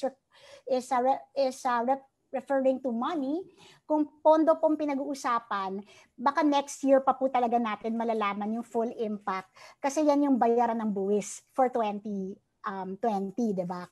So doon natin malalaman talaga yung full impact. But having said that, the city has already in fact passed several ordinances to make things easier for our businessmen to cope with the pandemic. I can't enumerate them kasi medyo madami siya, pero marami ng measures na naipasa para lang masigurado na yung susunod na taon ay hindi magiging pahirap pa sa ating mga negosyante kasi kailangan magtulungan at medyo na-condition na rin natin ang mga isipan ng ating mga mamamayan na baka ang ating budget for the next year will not be the same as this year, no? But I think that the full impact monetarily wise is we're still unable to calculate that as of now, especially since the pandemic is still ongoing and we are still giving ayuda and we are still doing mitigating and containment measures even as we speak today. No? Yes. And it must be really challenging given that Quezon City is the biggest city in Metro Manila. So now, in the case of Mayor Jas, how about in the experience of Magallanes? How big is the impact? So, like Mayor Joy po, no, yung big, kasi maraming factors hindi lang naman yung trabaho. So, we're talking about the families, yung mental issues nga.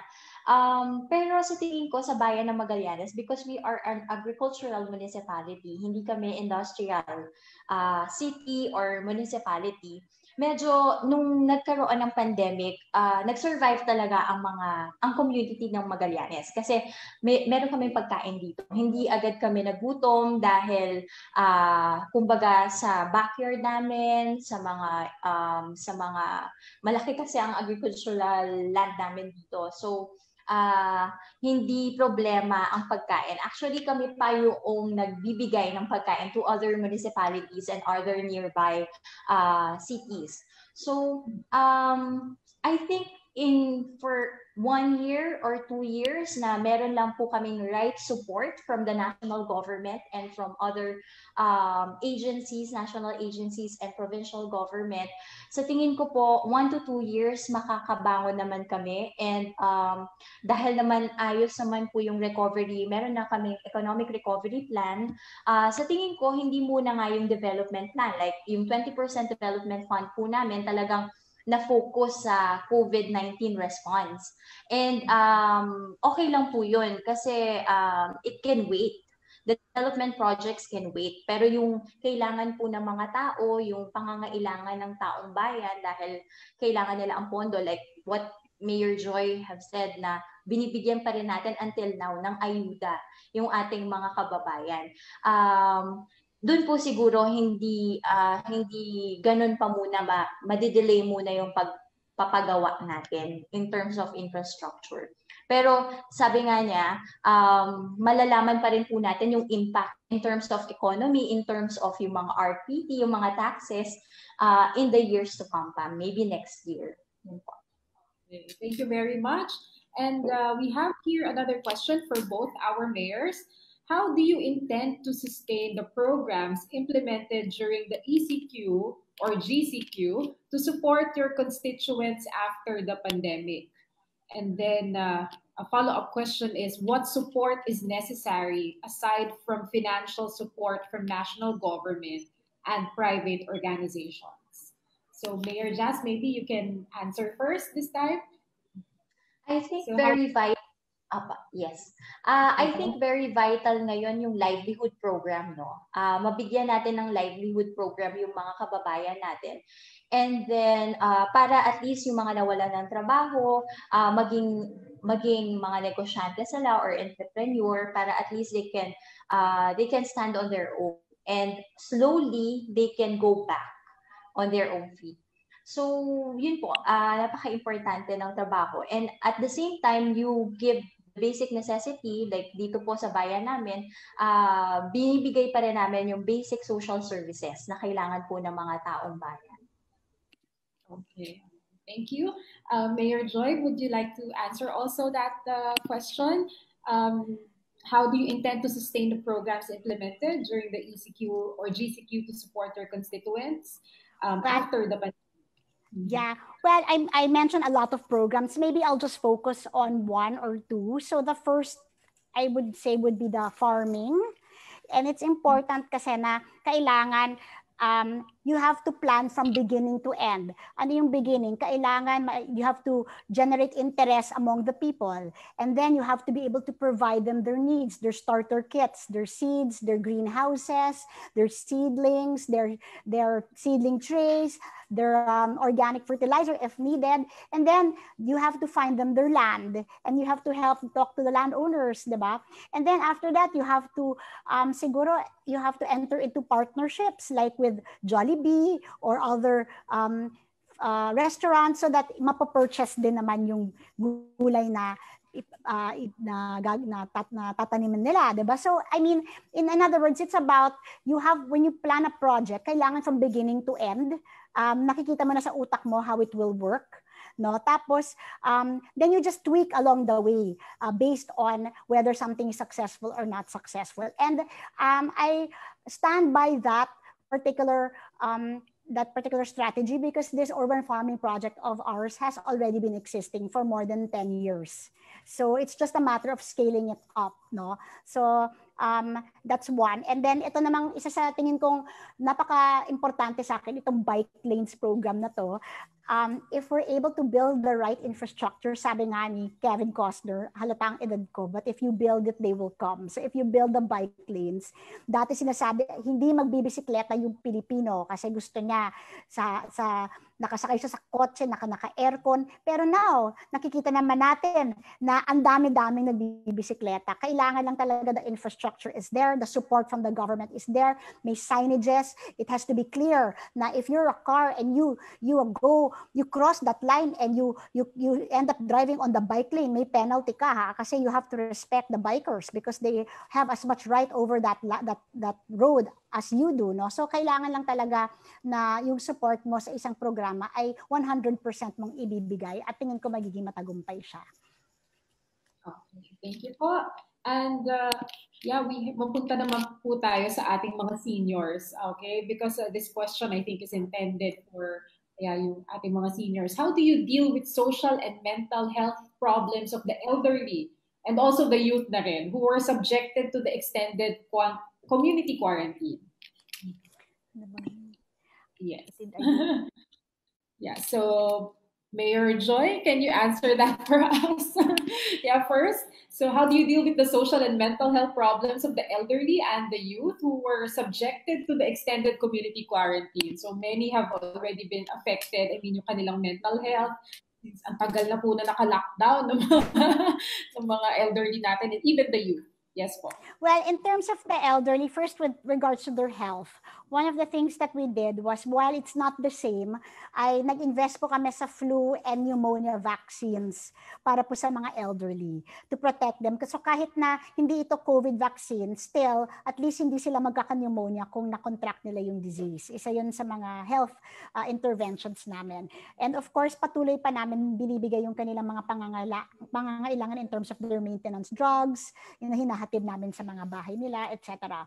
Now, what we've done was we've talked to the barangays kasi kung yung barangay naman is sheltered at pwede namang lumabas si elderly para makipag-usap sa kanyang kapwa elderly for 1 hour a day, pinapayagan po namin yan para sa kanyang peace of mind at saka sa kanyang mental health. Pinapayagan naman po natin yan provided that they are equipped with all of the necessary paraphernalia like face shields and face masks. And one of my projects early on was to distribute face masks to every single senior citizen in Quezon City. Washable po yan, 2 po yan. So wala pong dahilan para hindi po siya gagamit ng face mask. No? So yun naman medyo lax naman po tayo sa ganong klaseng mga bagay. And of course, ayon naman sa IATF, pinapayagan naman yung senior lumabas kung siya talagang inaasahan para sa mga essential goods, no, para bumili ng essential goods, provided of course na hindi na siya gumala, maglakwat siya, basta pumunta lang siya sa mall, sa grocery, bumili at umuwi ka agad. Pinapayagan naman yan ng IATF, no, and we also allow that of course. No. Sa kabataan naman, alam mo ba that I noticed that as long as that child has a gadget, ay okay lang pala yung bata. Hindi katulad natin, doktora, that we have to go out and play. But having said that, we also still encourage the same. Kung pwede naman lumabas yung bata, dun lang sa langsangan, sarap ng bahay para makapaglaro sa kapwa bata, hindi na po tayo naging stricto dito. No? Basta hindi siya pumunta sa mga tinatagurian natin dangerous areas kung saan pwede silang mahawa. We're not that strict with that in that regard. I see. Okay. Oo nga pala, I forgot to mention, meron tayong Quarantox. Yeah, this is something that's a development namin sa OSCA namin at saka sa DepEd po namin. We provide Zumba classes online para po sa mga seniors natin. Meron din po tayong mga arts and crafts classes para po sa mga seniors na nasa bahay. No? At iba pang mga lectures para po sa kanila to keep them entertained. At ganun din po sa mga kabataan natin. We have Quarantox for our children to help them, to keep them entertained while they're not in school, and so they can still continue to learn even when they're in their homes. Alright. That's wonderful to know po na may mga ganun tayong mga initiatives for our seniors, our elderly, okay, and our youth. How about in Magallanes, Mayor Jas? So in Magallanes po,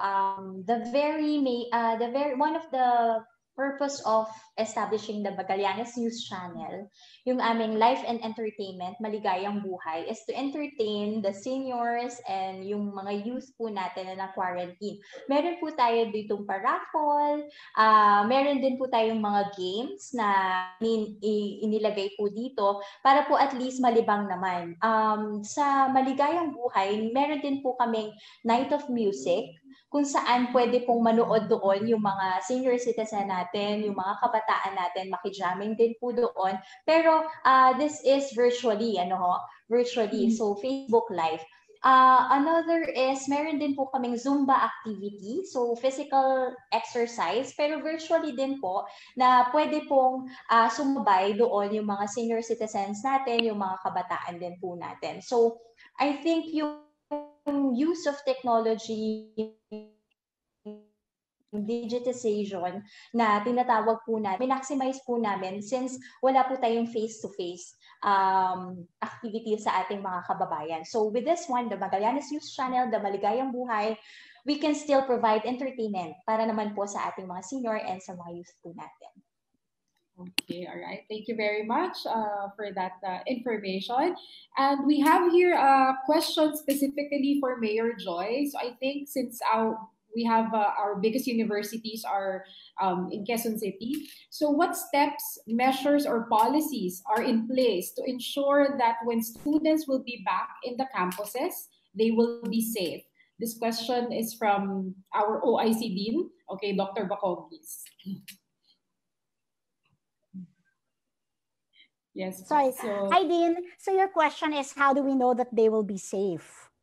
Yes, no? So first and foremost, it is not the decision of the city government to allow kids to go back to school. It is, of course, the decision of the IATF. No? So sumusunod lang naman tayo sa kanilang tingin kong pagpasya kung safe na o hindi ang ating mga kabataan na bumalik sa kanilang mga classrooms.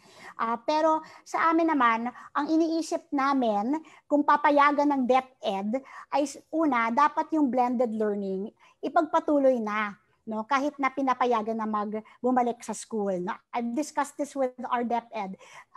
Hindi ibig sabihin yung blended na ngayon na hindi talaga sila pumapasok. Meaning, maybe thrice a week they can go to class, and then the 2 days of the week they can stay home and do online classes or do modular classes. Parang that's one thing that we were thinking of, no? Para then to minimize crowds in the school, para alternate yung pagpasok ng bata sa klase. Isa yon sa ating naiisip na solution.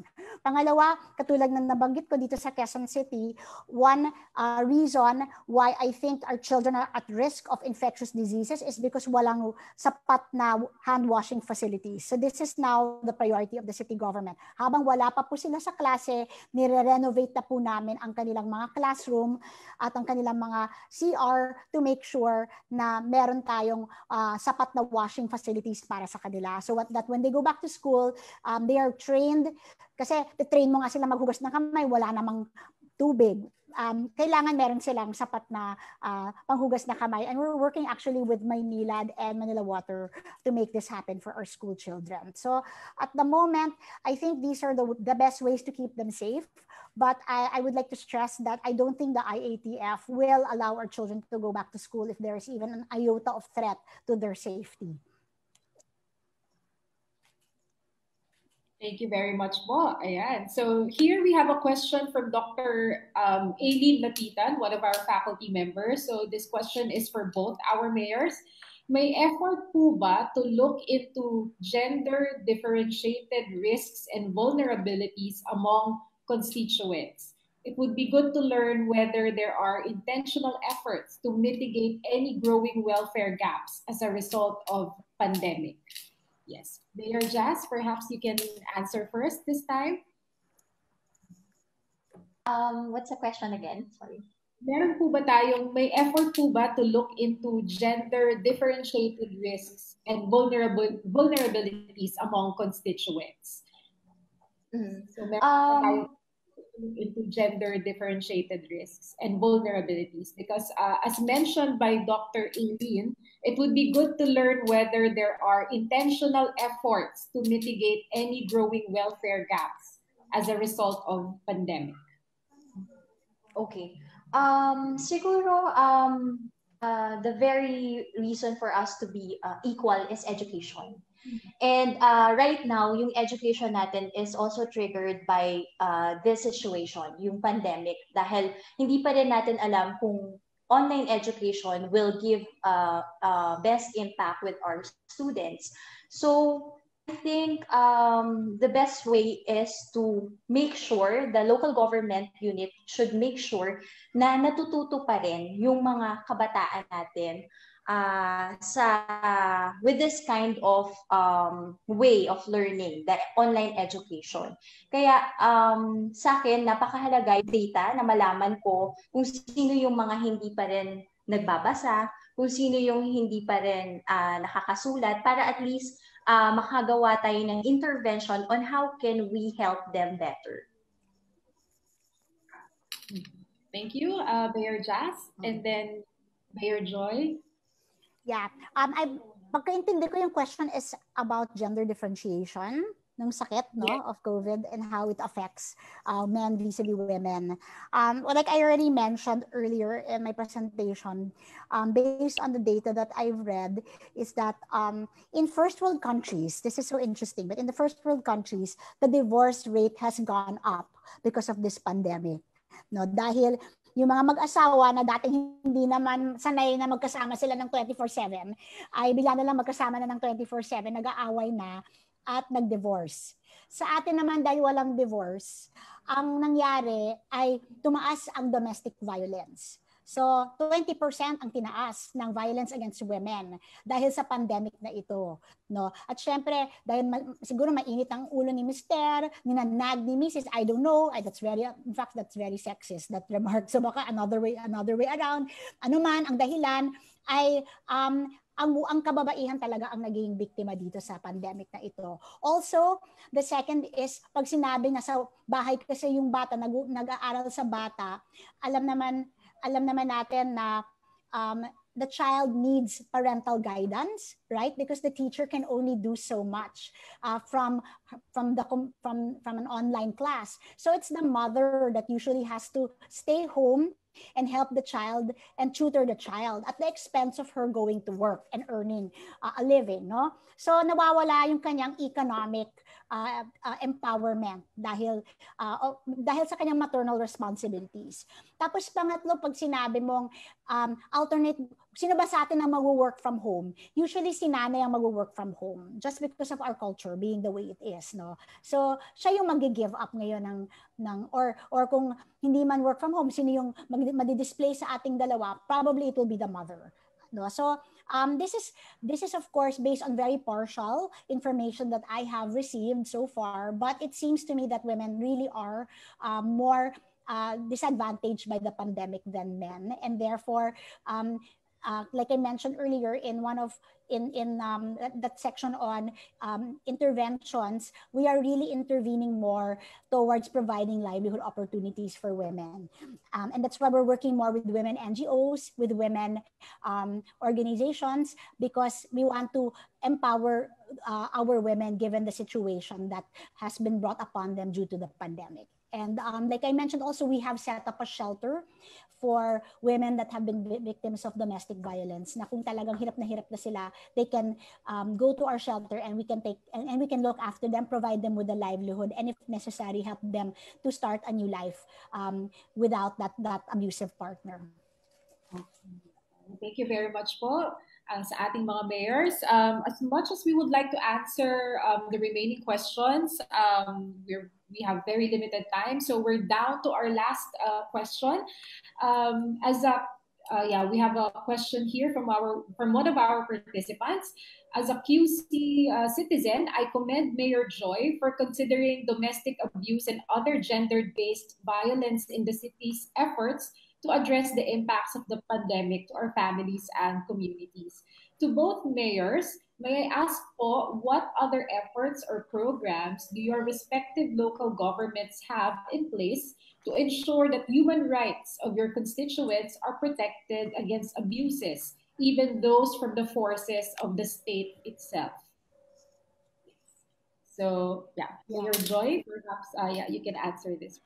Yeah, that's a very good question, and I really like to commend whoever asked that question. This was a very challenging time, and I have been in forums with other mayors from other countries, and in the States that it's even worse, because there's an issue of race, and there's an issue of gender, and there's an issue of even of sexuality there that has affected the equality of the way or human rights in general, no. Sa atin talagang challenge yon, kasi ang hirap talaga na meron kang gustong i-enforce, halimbawa mask wearing, 'di ba? Tapos hindi siya nakamask. So may mga enforcers ka kasi meron ka namang ordinansa. So kailangan mo ngayon siguraduhin na sumunod siya. At minsan ang nahihirapan ng enforcer na i-draw ang line kung ano ba ang pwede at hindi niya pwedeng gawin. So what we did, because we had that problem, I'm sure if you're from Quezon City, you know that we've had that problem. And I'm not going to hide that we did have that problem, that our enforcers, sometimes they cross the line, may sinaktan sila na dapat hindi nila sinaktan, may ginawa sila na dapat hindi nila ginawa from a human rights perspective, no? And we recognize that. Kaya ang ginawa namin, gumawa kami ng tinatawag na OVR. Ito yung Ordinance Violation Receipt. No? So kung meron nakita na hindi sumusunod, hindi nagso-social distance, kahit na may batas tayo na kailangan talaga mag-maintain ng social distancing, hindi sila naka-face mask kahit na meron tayong face mask wearing ordinance, rather than shout at them verbally, treat them badly, or ano man, physically manhandle them, we give them a ordinance violation receipt, tapos nakasulat lang doon yung violation nila, tapos may multa po yan. Dati po yung multa, 1,000 pesos. Tingin ko very, very, hindi naman makatao yung 1,000 pesos. Ang hirap-hirap na nga ng buhay, di ba? At ang gusto lang naman natin, sumunod siya. So, binaba po natin yung multa na mababa lang talaga siya. I think it's 200 pesos lang yata kung hindi ako nagkakamali. Tapos bibigay lang sa kanya yan. Tapos kailangan lang talaga niyang bayaran yung multa para mawala ang police record niya. Otherwise, meron siyang police record. No? At he might not think that's important, but if this man decides or this woman decides to apply for a job, syempre hahanapin yung kanyang clearance, police clearance. Tsaka niya malalaman na ay sana binayaran ko nga pala yung multa ko nung hindi ako nagsuot ng mask. So I think that's a more humane way of addressing the issue of human rights. And this is something that we really thought of. Kaya sa nagtanong na yan, maraming salamat sa tanong mo. Napakalapit sa puso ko yung issue ng human rights, and I really wanted to find a way to solve this issue. And ito po yung naging solusyon namin doon. No? But having said that, isa rin sa mga gusto kong banggitin ngayon na nagiging problema, meron tayong isang batas sa Quezon City. Ito yung sa mga market vendors. Kasi alam naman natin na may clearing operations na inutos sa atin ang ating Pangulo, na kailangan yung sidewalk ay tanggalin natin yung mga vendors na naandoon. Alam mo, ang hirap-hirap nun talaga kasi saan natin ilalagay yung mga vendors, naghahanap buhay lang sila, kulang ang mga pwesto sa loob ng palengke. No? Tapos ayon sa ordinansa na hindi ko pinasap, dati pa yun, minana ko, dun sa ordinansa, ika-confiscate pala lahat ng kanilang binibenta. And I found that very violative of human rights, really, kasi that's something na pinuhunan nila, kahit na sila ay nasa maling pwesto, still, dapat hindi natin kino-confiscate. So, I'm in the process of working with my sanggunian to amend that particular ordinance. Again, OVR na lang, Ordinance Violation Receipt na ulit ang ibibigay natin sa kanila para hindi i-confiscate yung kanilang mga tinda.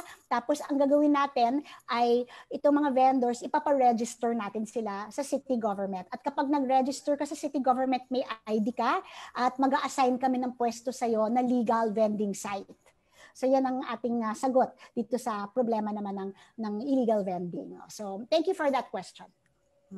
And thank you very much, Lipo, for answering that and also for ensuring that the human rights of your constituents are protected. Yes, so now let's hear from Mayor Jas. Mayor Jas. Yes, with regards to the municipality of Magallanes, we have a zero crime rate here in our municipality. So, but we ensure that there is VAUSI desk in each barangay where they can file their complaints sa mga, meron po kami mga katarungang pambarangay, and we have also the Committee on Peace and Order in terms of in the barangay level. And with regards to the forces of the state itself, meron din po kaming technical working group that handles grievances sa mga pulis po namin. Halimbawa, merong ginawa yung PNP namin, and it composed of CSOs and local government unit, the local government unit and the CSOs. All right, thank you very much. Ayan. So once again, thank you very much to our mayors for answering generously the questions of our participants and our viewers, okay, for this webinar. Again, as much as we would like to accommodate all of the questions sent to us, okay, since we have limited time, we cannot ask all of the questions. So what we can do is we will forward, okay, your questions to our mayors. All right. So now moving on, okay, let's proceed to the awarding, okay, of certificates. So can we flash our certificates? All right. So there you go. Now let me read, okay, the citation. The Center for Strategic Planning and Policy Studies, College of Public Affairs and Development, University of the Philippines, Los Baños, presents this certificate of appreciation to Honorable Jasmin Angelli M. Maligaya-Bautista, Mayor Magallanes, Cavite, for serving as resource person in the CSPPS webinar series on LGU governance and policy titled Moving Forward from the COVID-19 pandemic on November 24, 2020, College of Public Affairs and Development, University of the Philippines, Los Baños, College, Laguna. Signed, Merlin M. Paunlagi, Director, CSPPS, and Rowena D. Tibacongis, OIC Dean, CPAf. Thank you very much once again, Mayor Jas, okay, for serving as our resource person, okay, one of our resource persons this afternoon. And we have here the certificate of appreciation, okay, for Honorable Josefina G. Belmonte, Mayor, Quezon City, okay, for serving as resource person in the CSPPS webinar series on LGU governance and policy titled Moving Forward from the COVID-19 Pandemic on November 24, 2020, College of Public Affairs and Development, University of the Philippines, Los Baños, College, Laguna. Signed, Merlin M. Paunlagi, Director, CSPPS, and Rowena D. Tibacongis, OIC Dean, CPAf. Thank you very much once again, Mayor Joy Belmonte, for being one of our resource persons this afternoon. Okay. All right, so just a few reminders. Okay. Oh no, sorry. Let me have first. Let's have first Dr. Paunlagi for her closing remarks before I give some final reminders. Okay, to our participants. Yes, Dr. Okay. Paunlagi.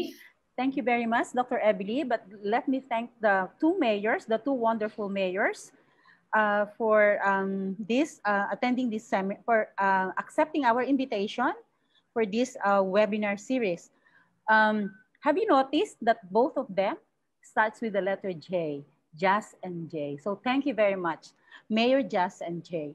So for my synthesis and closing remarks, we have witnessed the strategies and how they responded to the effect of pandemic and how they are now moving forward in response to the pandemic. And as you have witnessed, Municipality of Magallanes is a fourth-class municipality, while the other one is a first-class city and one of the biggest in Metro Manila. Both of them are well-grounded. They know very well what is the situation.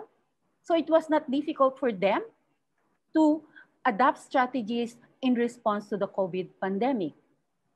I would like to highlight some of the key points that they have both raised. One is the importance of database for identifying target beneficiaries. One is the CBMS for Magallanes and the push. Yes, ma'am. Lagi pong meron ng din yan. To have the census of population to be conducted. That was repeated several times by both mayors, the importance of data. And we are happy with that because at the College of Public Affairs, we also always remind our students of an evidence-based decision making. In terms of moving forward, they have adopted strategies, innovative, as well as what they have been doing that have proven to be successful, and also adapting other strategies which the other local government units have adopted. For example, Mayor Belmonte mentioned about the ID system, which is being implemented in the city of Makati. So you don't have to invent the wheel. You have to adopt what is working well, that is existing and working very well. Mayor Jas mentioned about Magallanes News Channel.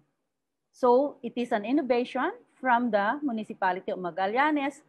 And also Mayor Joy mentioned about the hotline, or she has talked about something Quarantalk that is addressing the boredom or the health situation of both the youth and the elderly. Another strategy that they have adopted, which I think our Institute for Governance and Rural Development would be happy, is the involvement of the civil society, the private sector, and the people's organization in responding to the pandemic, as well as how they will move forward.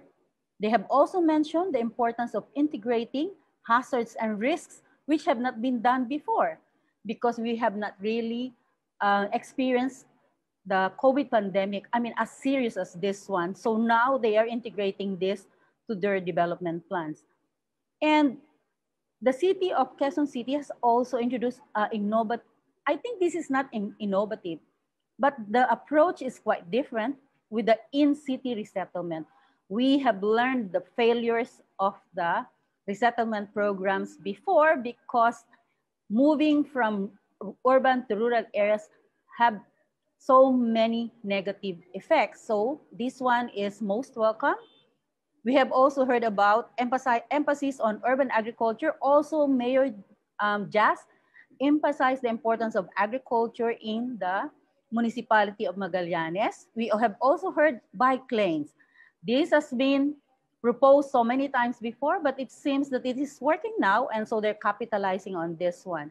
How about reclaiming the pedestrian lane? And also the sidewalks. I think this is very important. And lastly, what I'd like to point out is the importance of having policies.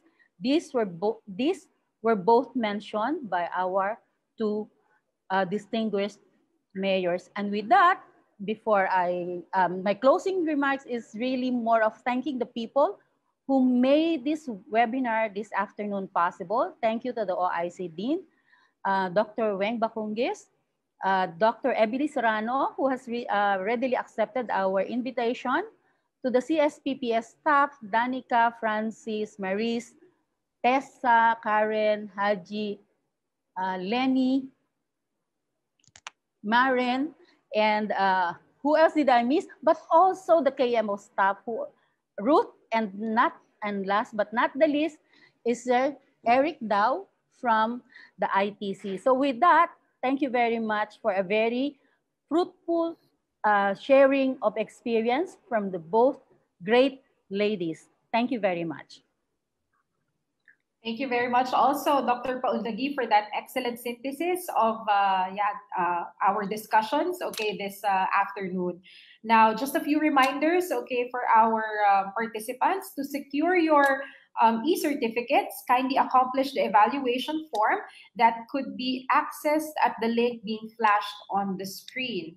Now, this link is also posted at the chat section of Zoom and the comment section of Facebook Live. So you have it here on the screen, so you can access the evaluation form, okay, through this link. So please accomplish the said form on or before November 25, 2020. So the link will no longer be available after the said date.